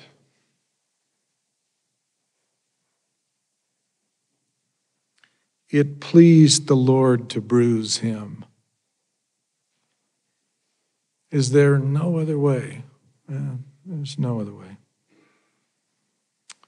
He hath put him to grief. When thou shalt make his soul an offering for sin, he shall see his seed.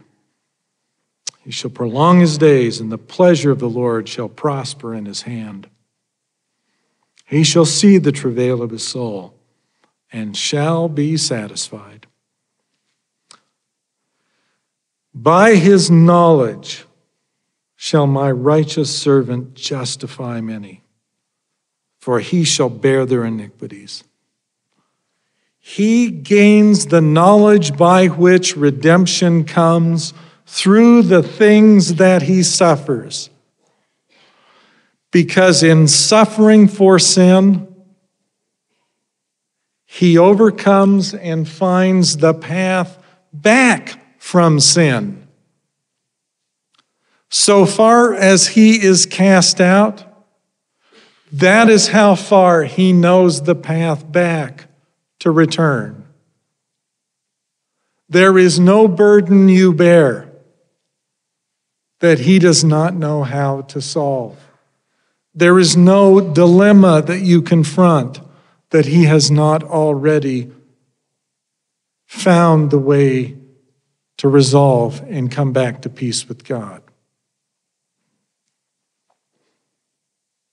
Read the chapter on Gethsemane in Come Let Us Adore Him, and you'll read an eyewitness account of how our Lord was smitten and afflicted even beyond what man can endure.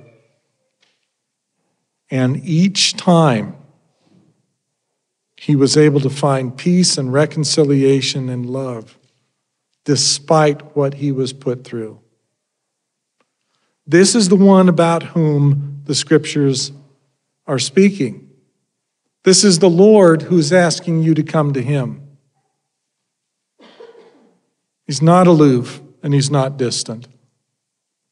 If he'll speak to someone in a military barracks, he'll speak to you, every one of you. And what he has to say to you is far more important than anything I can say. But I can bear testimony of him. And I can assure you that he will not leave your petitions unanswered. And I can also assure you that today is once again a day of salvation, and he has set his hand again. No matter how unlikely it may appear, no matter how much reason there is to be skeptical, no matter how many more signs you think may need to be fulfilled, I'm telling you, he has set his hand again. The heavens are open for business, and the question is whether you're interested in becoming a customer or not. We're at the end of another CD. We'll take a short break and then hopefully finish this. I got a question during the break about the punctuation in the Book of Mormon, and what I'll do instead of backing up and talking about that is in the transcript, I will elaborate on that. As John Gilbert, I just remembered his name. John Gilbert was the one that did the punctuation. When I do the transcript, I'll just add additional explanation, cite you to some places where you can go read more about that. But the punctuation of the Book of Mormon was not put there by Joseph, Oliver, or anyone else. It was one long sentence. There weren't paragraphs, there weren't verses, just words. And when they brought in the printer's manuscript, that got typeset, and John Gilbert was the one who did the typesetting, and John Gilbert provided us with the punctuation to the Book of Mormon. So every comma, semicolon, period, verse in the Book of Mormon, you can rearrange. No one did that. I mean, the next guy to mess with it would have been Orson Hyde and Pratt in the 1878 or, I have to, dates are not one of those things I keep on the top of my head. Christ's suffering was redemptive. It lifted the creation as a result of what he was able to do. And if you think about it in physical terms, if you're going to use a fulcrum to lift an object, it's necessary to put the fulcrum underneath the whole thing. You can't lift it unless you put the fulcrum beneath. Christ is, in effect, the fulcrum which lifted the entirety of creation. So, in lifting the entirety of the creation, it's necessary for you to appreciate the extent to which Christ is bonded to all of this, and therefore all of you. Go to Doctrine and Covenants, section 88. This is a marvelous transcript. This is a description that you need to keep in mind when you're trying to understand who our Lord is.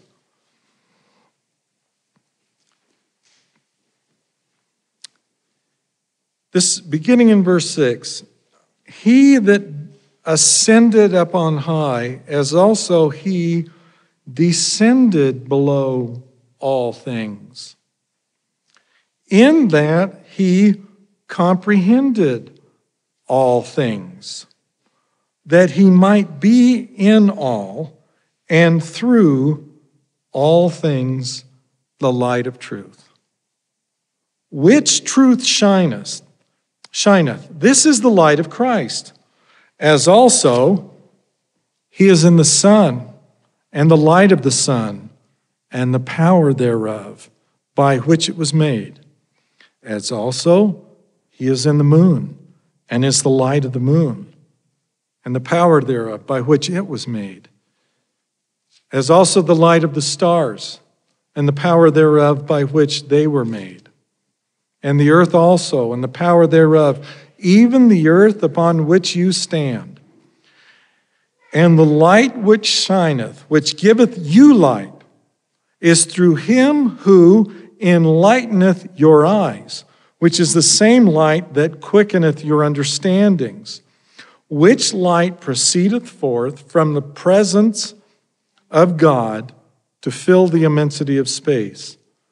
The light which is in all things, which giveth life to all things, which is the law by which all things are governed, even the power of God, who sitteth upon his throne, who is in the bosom of eternity, who is in the midst of all things. Now verily I say unto you that through the redemption which is made for you is brought to pass the resurrection from the dead, and the spirit and the body are the soul of man. And the resurrection from the dead is the redemption of the soul. And the redemption of the soul is through him that quickeneth all things, in whose bosom it is decreed that the poor and the meek of the earth shall inherit it. Between verse 6 and verse 13, rather like bookends, the connection of Christ to all things appears 7 times. It appears at the beginning, it appears again at the end. Christ is in all things. Everything that you're acquainted with in this creation is sustained by the light of Christ. He occupies, he brings the light into. He is more intelligent than it all, and he keeps its organization together by the light that emanates from him. This is why it is possible for redemption to come through him. Because when he descended below it all, including death, he has the power then to bring it all with him back into life. He is the fulcrum. He is the one which must permeate all things in order for him to be able to lay hold upon all things, and in order, therefore, to bring you back from the grave. Which means, at this very moment, you are in contact with him through his Spirit. He is giving you the life which you are presently living. He is not a distant God. He is an immediate and an intimate God. You say he knows your thoughts, and that is true enough, because he is giving you the ability and the freedom to entertain the thoughts. Therefore, he knows how to judge you. Because everything that you have done using the power and the light he lends to you. You have the illusion of privacy. You have the actuality of agency. But that agency is being employed by you, using an instrumentality that belongs to him. And the scriptures make it abundantly apparent that that is, in fact, the case. Mosiah chapter 2, verse 21.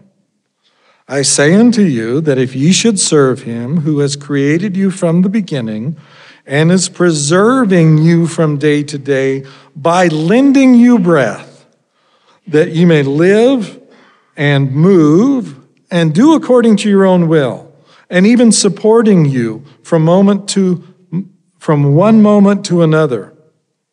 I say unto you, if you should serve him with all your whole souls, yet you would be unprofitable servants, because the energy being used at present to power this life that you're living is borrowed from him.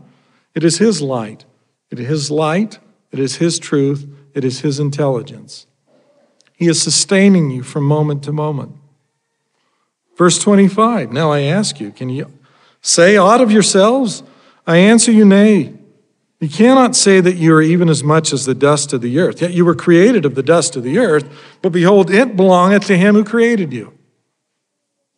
So this mortal frame that you're walking about in temporarily belongs to him, and ultimately he's going to take it back and reduce it back to dust and reform it in something else and do something else with it. And someday he will resurrect you. But when he does that, that's him also, because it will be a long time before you attain to the resurrection of the dead. You're going to borrow this from him for yet some time. Looking now at chapter 7, beginning at verse 11. This is him descending below all things. Alma 7:11, and he shall go forth suffering pains and afflictions and temptations of every kind. And this, that the word might be fulfilled, which saith, he will take upon him the pains and the sicknesses of his people. He will take upon him death, that he may loose the bands of death which bind his people. He will take upon him their infirmities, that his bowels may be filled with mercy according to the flesh, that he may know according to the flesh how to succor his people according to their infirmities. Now the Spirit knoweth all things, nevertheless the Son of God suffereth according to the flesh, that he might take upon him the sins of his people, that he might blot out their transgressions according to the power of his deliverance. And now behold, this is the testimony which is in me. Now I say unto you that ye must repent and be born again. For the Spirit saith, if you're not born again, you cannot inherit the kingdom of heaven. Therefore come and be baptized unto repentance, that you may be washed from your sins, that you may have faith on the Lamb of God, who taketh away the sins of the world, who is mighty to save and to cleanse from all unrighteousness. He did this stuff precisely so that whatever it is that is infirm in you, he can blot it out. Whatever it is that you need to have succor to remedy, he has the knowledge required to do that. He is not experimenting when he deals with us. He knows what he is doing. He has descended below it all in order to acquire the capacity to lift it all. And the things that he intends to lift back include all of you. He intends to save everything. And by saving everything, allow it to continue on in its course. Those who will receive less will continue on in a lesser course. Those who will receive more will continue on in a greater course. But all will continue on, freely using what God freely gives to both the righteous and the wicked. He makes the sun to shine on the righteous and the wicked. He makes the rain to fall on both the righteous and the wicked. And he does so while merely asking you to repent and turn to him. He does not demand obedience. He offers you, if you will obey, grace for grace, that you too might receive more of him in you, and that you might be better animated by a higher source than the one that animates you at the moment. No matter where you are situated, he continuously offers you more. Now we go back to Abinadi, and I said a few moments ago that he knows what he's talking about. Let me read you just how very much Abinadi knows. This is Mosiah chapter 15, beginning at verse 8. And thus God breaketh the bands of death, having gained the victory over death, giving the Son power to make intercession for the children of men. Having ascended into heaven, having the bowels of mercy, being filled with compassion toward the children of men, standing betwixt them and justice, having broken the bands of death, taken upon himself their iniquity and their transgressions, having redeemed them, and satisfied the demands of justice. Now I say unto you, who shall declare his generation? Behold, I say unto you, that when his soul has been made an offering for sin, he shall see his seed. Now what say ye? And who are his seed? Behold, I say unto you, that whosoever has heard the words of the prophets, yea, all the holy prophets who have prophesied concerning the coming of the Lord, I say unto you that all those who have hearkened unto their words, and believed that the Lord would redeem his people, and have looked forward to that day for a remission of their sins, I say unto you that these are his seed, or they are the heirs of the kingdom of God. A while ago we read a quote from Joseph in Orem about where the kingdom of God is. And Joseph said, if you can find anyone sent by God, there is the kingdom of God. It was good doctrine when Joseph declared it. It was good doctrine when Mosiah declared it. It's good doctrine when I declare it. Because any of you who will hear and then who will hearken unto their words, you become his seed. You have to hear it. You have to hear it from someone who has been sent. But it does you no good at all if you will not hearken to it. Because it is in the hearkening that you will meet God. You will find redemption. You will hear his voice, and you will become a holy vessel because his word will be animated in you. And you will have no doubts about your salvation because you will hear him declare it in his own voice. And you will know that he's no respecter of persons. And you'll know that you, like any other person, can come unto him and look to him and him alone for your salvation and not be dependent upon any other person or system. And you too can join in singing a song of redeeming love. We will get to more of this as we move along. But today it's only necessary that we begin to introduce the fact that Christ is the redemption of all. When his religion is here, then his religion, when it appears, is the same in every day.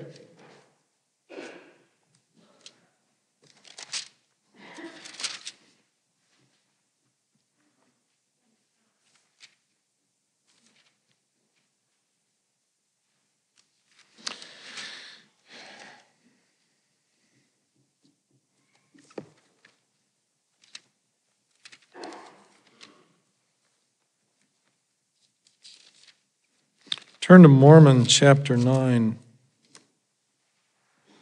beginning at verse 7.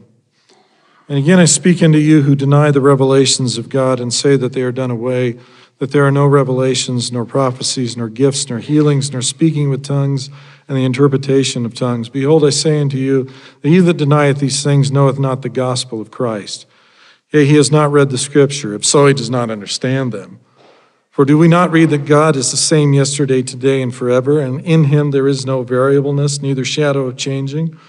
Now if ye have imagined up unto yourselves a God who doth vary, and in whom there is a shadow of changing, then you have imagined unto yourself a God who is not a God of miracles. But behold, I will show unto you a God of miracles, even the God of Abraham, and the God of Isaac, and the God of Jacob, and is the same God who created the heavens and the earth and all things that in them are. Behold, he created Adam, and by Adam came the fall of man, and because of the fall of man came Jesus Christ, even the Father and the Son. And because of Jesus Christ came the redemption of man. And because of the redemption of man, which came by Jesus Christ, they are brought back into the presence of the Lord. It's true that that will happen in the resurrection. But I want to pause on that.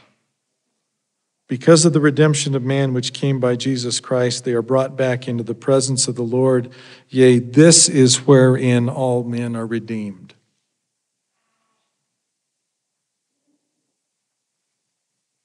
If I were punctuating it, I'd put a period there, and I'd start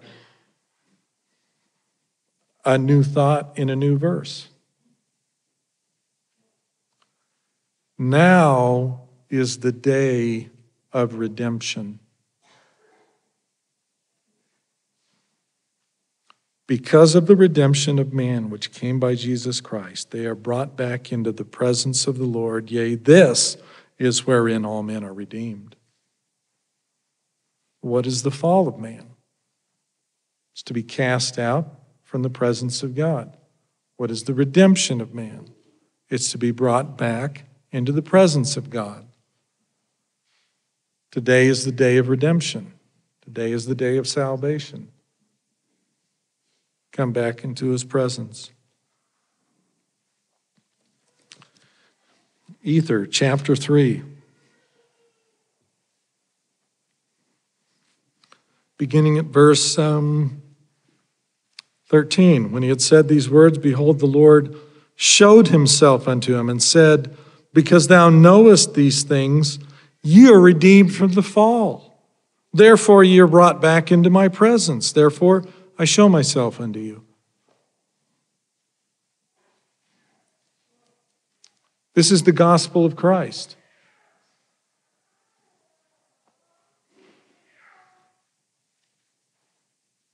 What is it that you know? You know him, and this is life eternal, that you might know him. Because you know these things, I'm coming to see you. I return you to my presence. I redeem you from the fall. Because thou knowest these things, ye are redeemed from the fall. This is Christ speaking in the first person. He's defining redemption. Who better is able to define what it means to be redeemed than the Redeemer?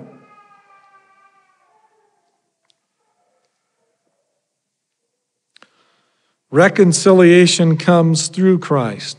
Reconciliation comes with Christ. Reconciliation is by Christ. And Christ has the power to redeem you all.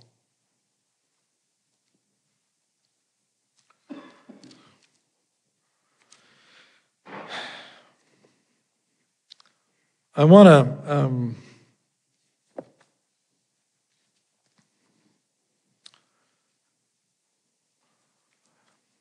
to pay attention to the coming again of the Lord. And if you read about his return in the Doctrine and Covenants, maybe we ought to pick a couple of these just to look at. D&C 45, verse 16. Let's look at that one.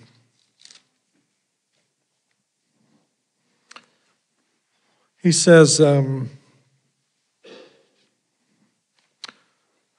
will show it plainly as I showed it unto my disciples as they stood. This is verse 16 of D&C 45, I'm sorry. Verse 16, I will show it plainly as I showed it unto my disciples as they stood before them in the flesh, spake unto them, saying, as you have asked me concerning the signs of my coming, in the day when I shall come in my glory, in the clouds of heaven, to fulfill the promises that I have made unto your fathers. This is a description of how he intends to return. If you go to 49, D&C 49,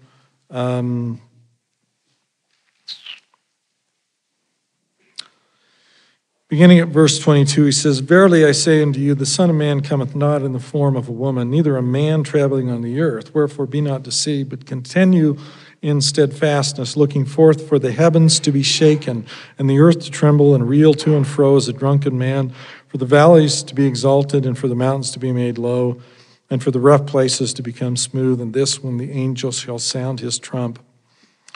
And this is how he intends to come. He may send people who are messengers. He may send people who have things to say from him, but when he returns, he's going to return in glory.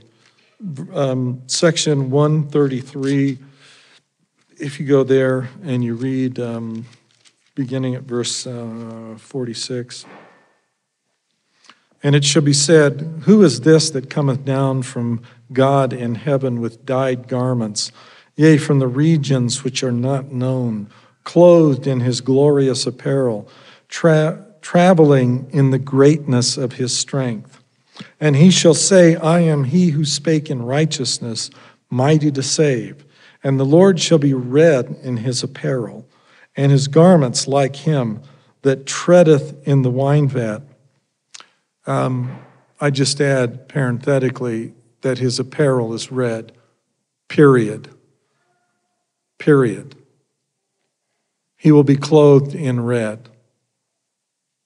And if someone offers you a vision in which they vary from this, I'll add my voice to Joseph's and bear testimony that when he appears, his apparel will be red. And so great shall be the glory of his presence that the sun shall hide his face in shame, and the moon shall withhold its light, and the stars shall be hurled from their places.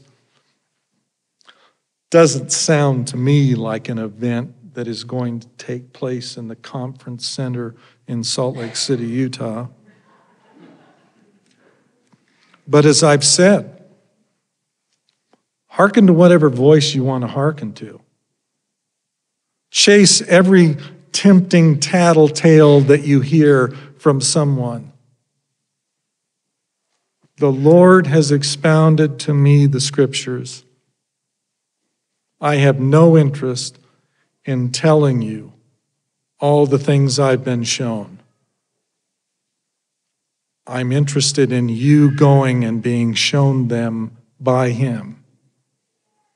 He's the keeper of the gate. He's the one who's mighty to save. He can tell you what he thinks you need to know, as he has told me what I need to know. But there will always be 10,000 voices that rise up in opposition to say, lo here, lo there. Come and hearken to my precept. I don't ask you to hearken to anything other than what we find in the scriptures. But you should ask yourself the same question that Malachi posed. Who may abide the day of his coming? Who shall stand when he appeareth? For he's like a refiner's fire, and like a fuller's soap. And he shall sit as a refiner and purifier of silver. Yeah. Who shall stand? The day comes that shall burn them up, so that it shall leave them neither root nor branch. And who shall abide that day? Well, we have an answer to that, I guess, in 3 Nephi chapter 9, which the Book of Mormon was designed as the scripture, as the foundation, as the keystone for our day. Go to chapter 9 of 3 Nephi and read what is said there. And this is the Lord speaking. 3 Nephi chapter 9, verse 12 and 13. Many great destructions have I caused to come upon this land and upon this people because of their wickedness and their abominations. O all ye that are spared, because ye were more righteous than they. Will ye not now return unto me and repent of your sins and be converted, that I may heal you? These people were more righteous, not because they were sin-free. They were more righteous because they hearkened to what the Lord was telling them to hearken to. It didn't mean that they weren't a project, that they weren't a work in process. It simply meant that they did, in fact, hear his voice and therefore responded to it. These were the people who were spared. Go to chapter 10 and verse 12. And it was the more righteous part of the people who were saved. And it was they who received the prophets and stoned them not. And it was they who had not shed the blood of the saints who were spared. Did you notice that? This is the definition. This is how you get spared. This is how you become a seed. They who received the prophets and stoned them not.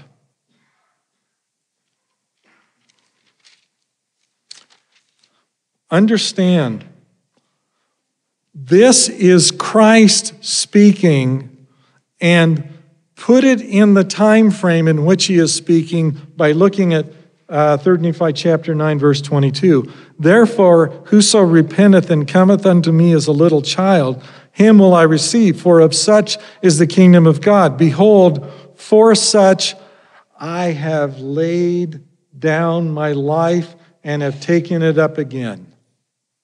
Therefore repent and come unto me, ye ends of the earth, and be saved. The Lord has achieved the triumph of the resurrection from the dead at the time that he's saying these words. And in that state, in that condition, he has destroyed the wicked. I read it a little while ago. Look, let's read those words again.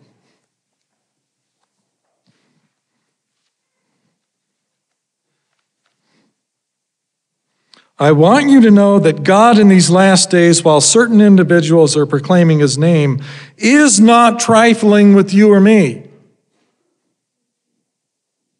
Okay?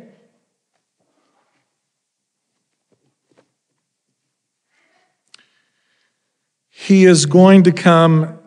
He's going to come in judgment. There are going to be those who pay the price.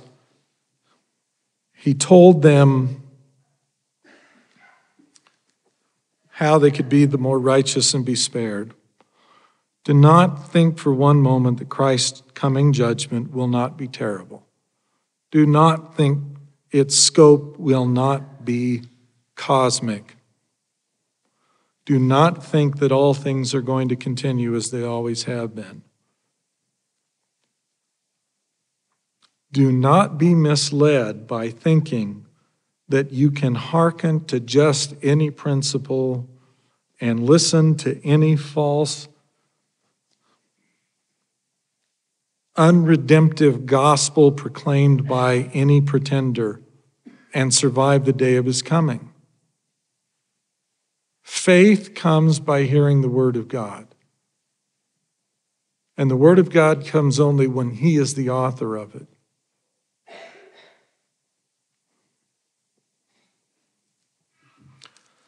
Well, remember that you should not look for a Messiah to come which has already come. And the Son of Man cometh not in the form of a woman, neither a man traveling on the earth. He is going to come down in heaven from the presence of God and consume the wicked with unquenchable fire. That's D&C section 63, verse 34. Listen, religion is or ought to be deeply personal. Religion is not something that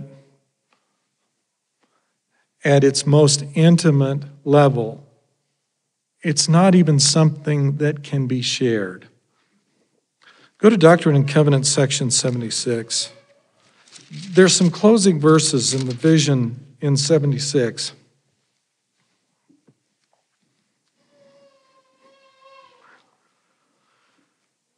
Beginning at verse 114, great and marvelous are the works of the Lord and the mysteries of his kingdom, which he showed unto us, which surpass all understanding in glory and in might and in dominion, which he commanded us, we should not write while we were yet in the Spirit, and are not lawful for man to utter. Neither is man capable to make them known, for they are only to be seen and understood by the power of the Holy Spirit, which God bestows on those who love him and purify themselves before him, to whom he grants this privilege of seeing and knowing for themselves, that through the power and manifestation of the Spirit, while in the flesh, they may be able to bear his presence in the world of glory.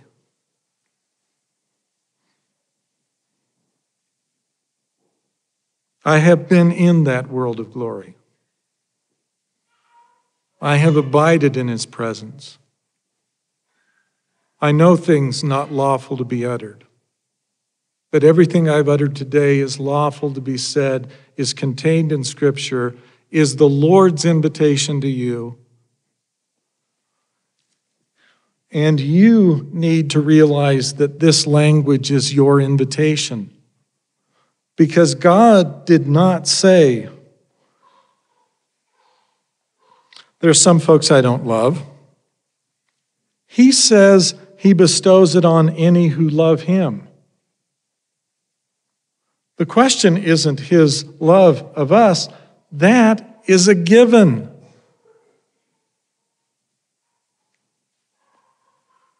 Those few of you who are sitting in this room with a hard heart, rejecting what I have to say, he loves every bit as much as those of you whose hearts are soft and are open and are willing.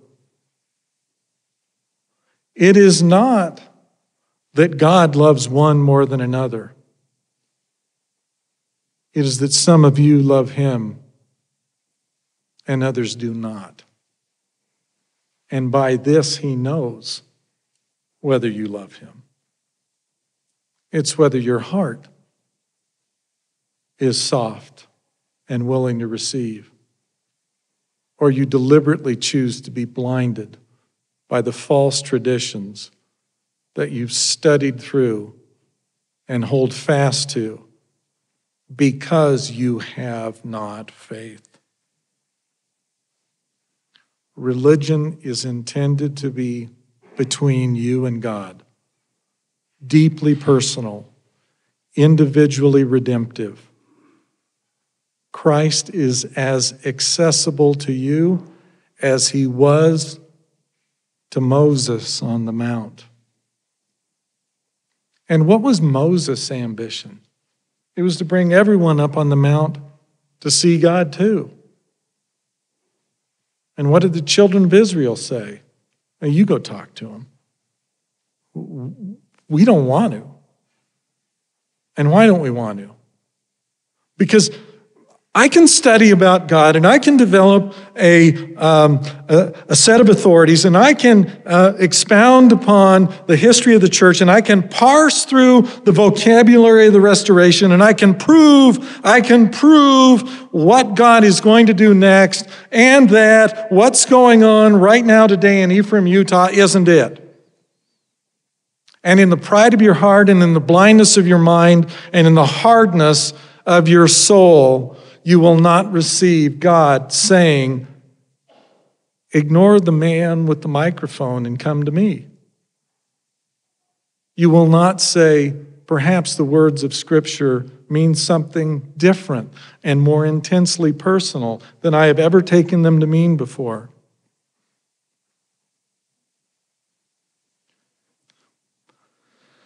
I'm not the best messenger.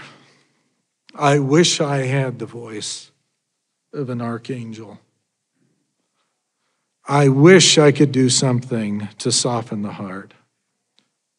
Christ is in fact holy, and I'm deeply aware of the fact that I am not. I can't redeem any of you, but he can.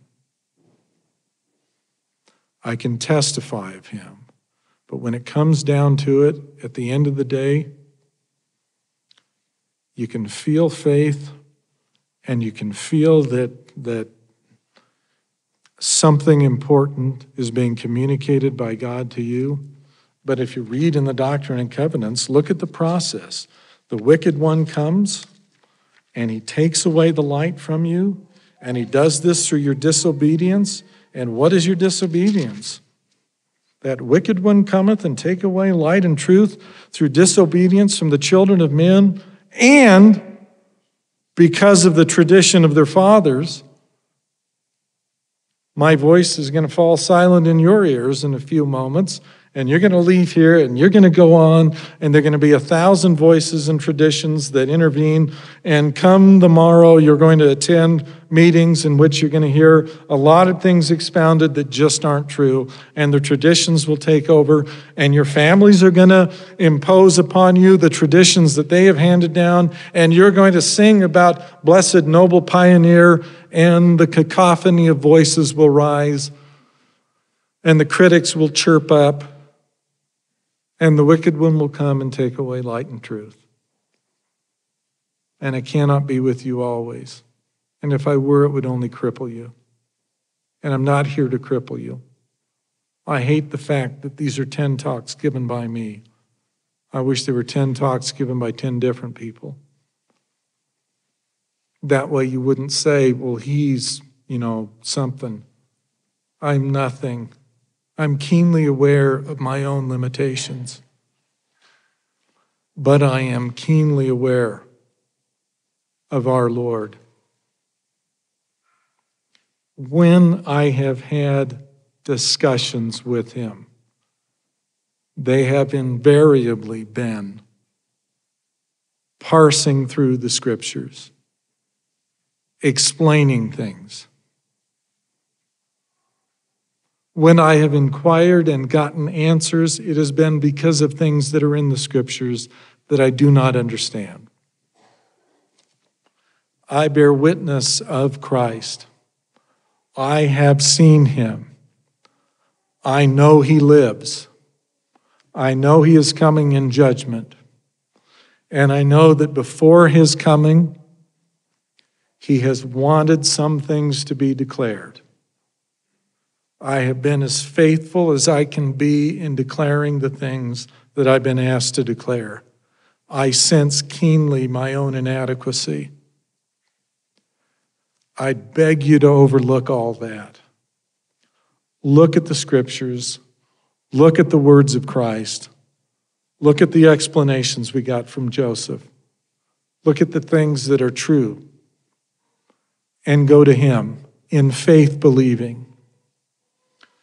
When I started out, I gave you a description of him. I want to repeat that.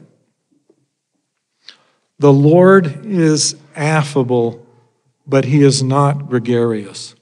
He is approachable. He is not aloof. He is patient, and he is willing to guide, and he is willing to teach. He is intelligent, but he is not overbearing. He is humble and approachable in his demeanor, even though his power is absolutely undeniable. Therefore, he is both a lamb and a lion. And if you come to him in the day that he offers redemption, you will be coming to the lamb. But if you wait for his coming in judgment, you are waiting on the lion, and you will not like what it is that you will see.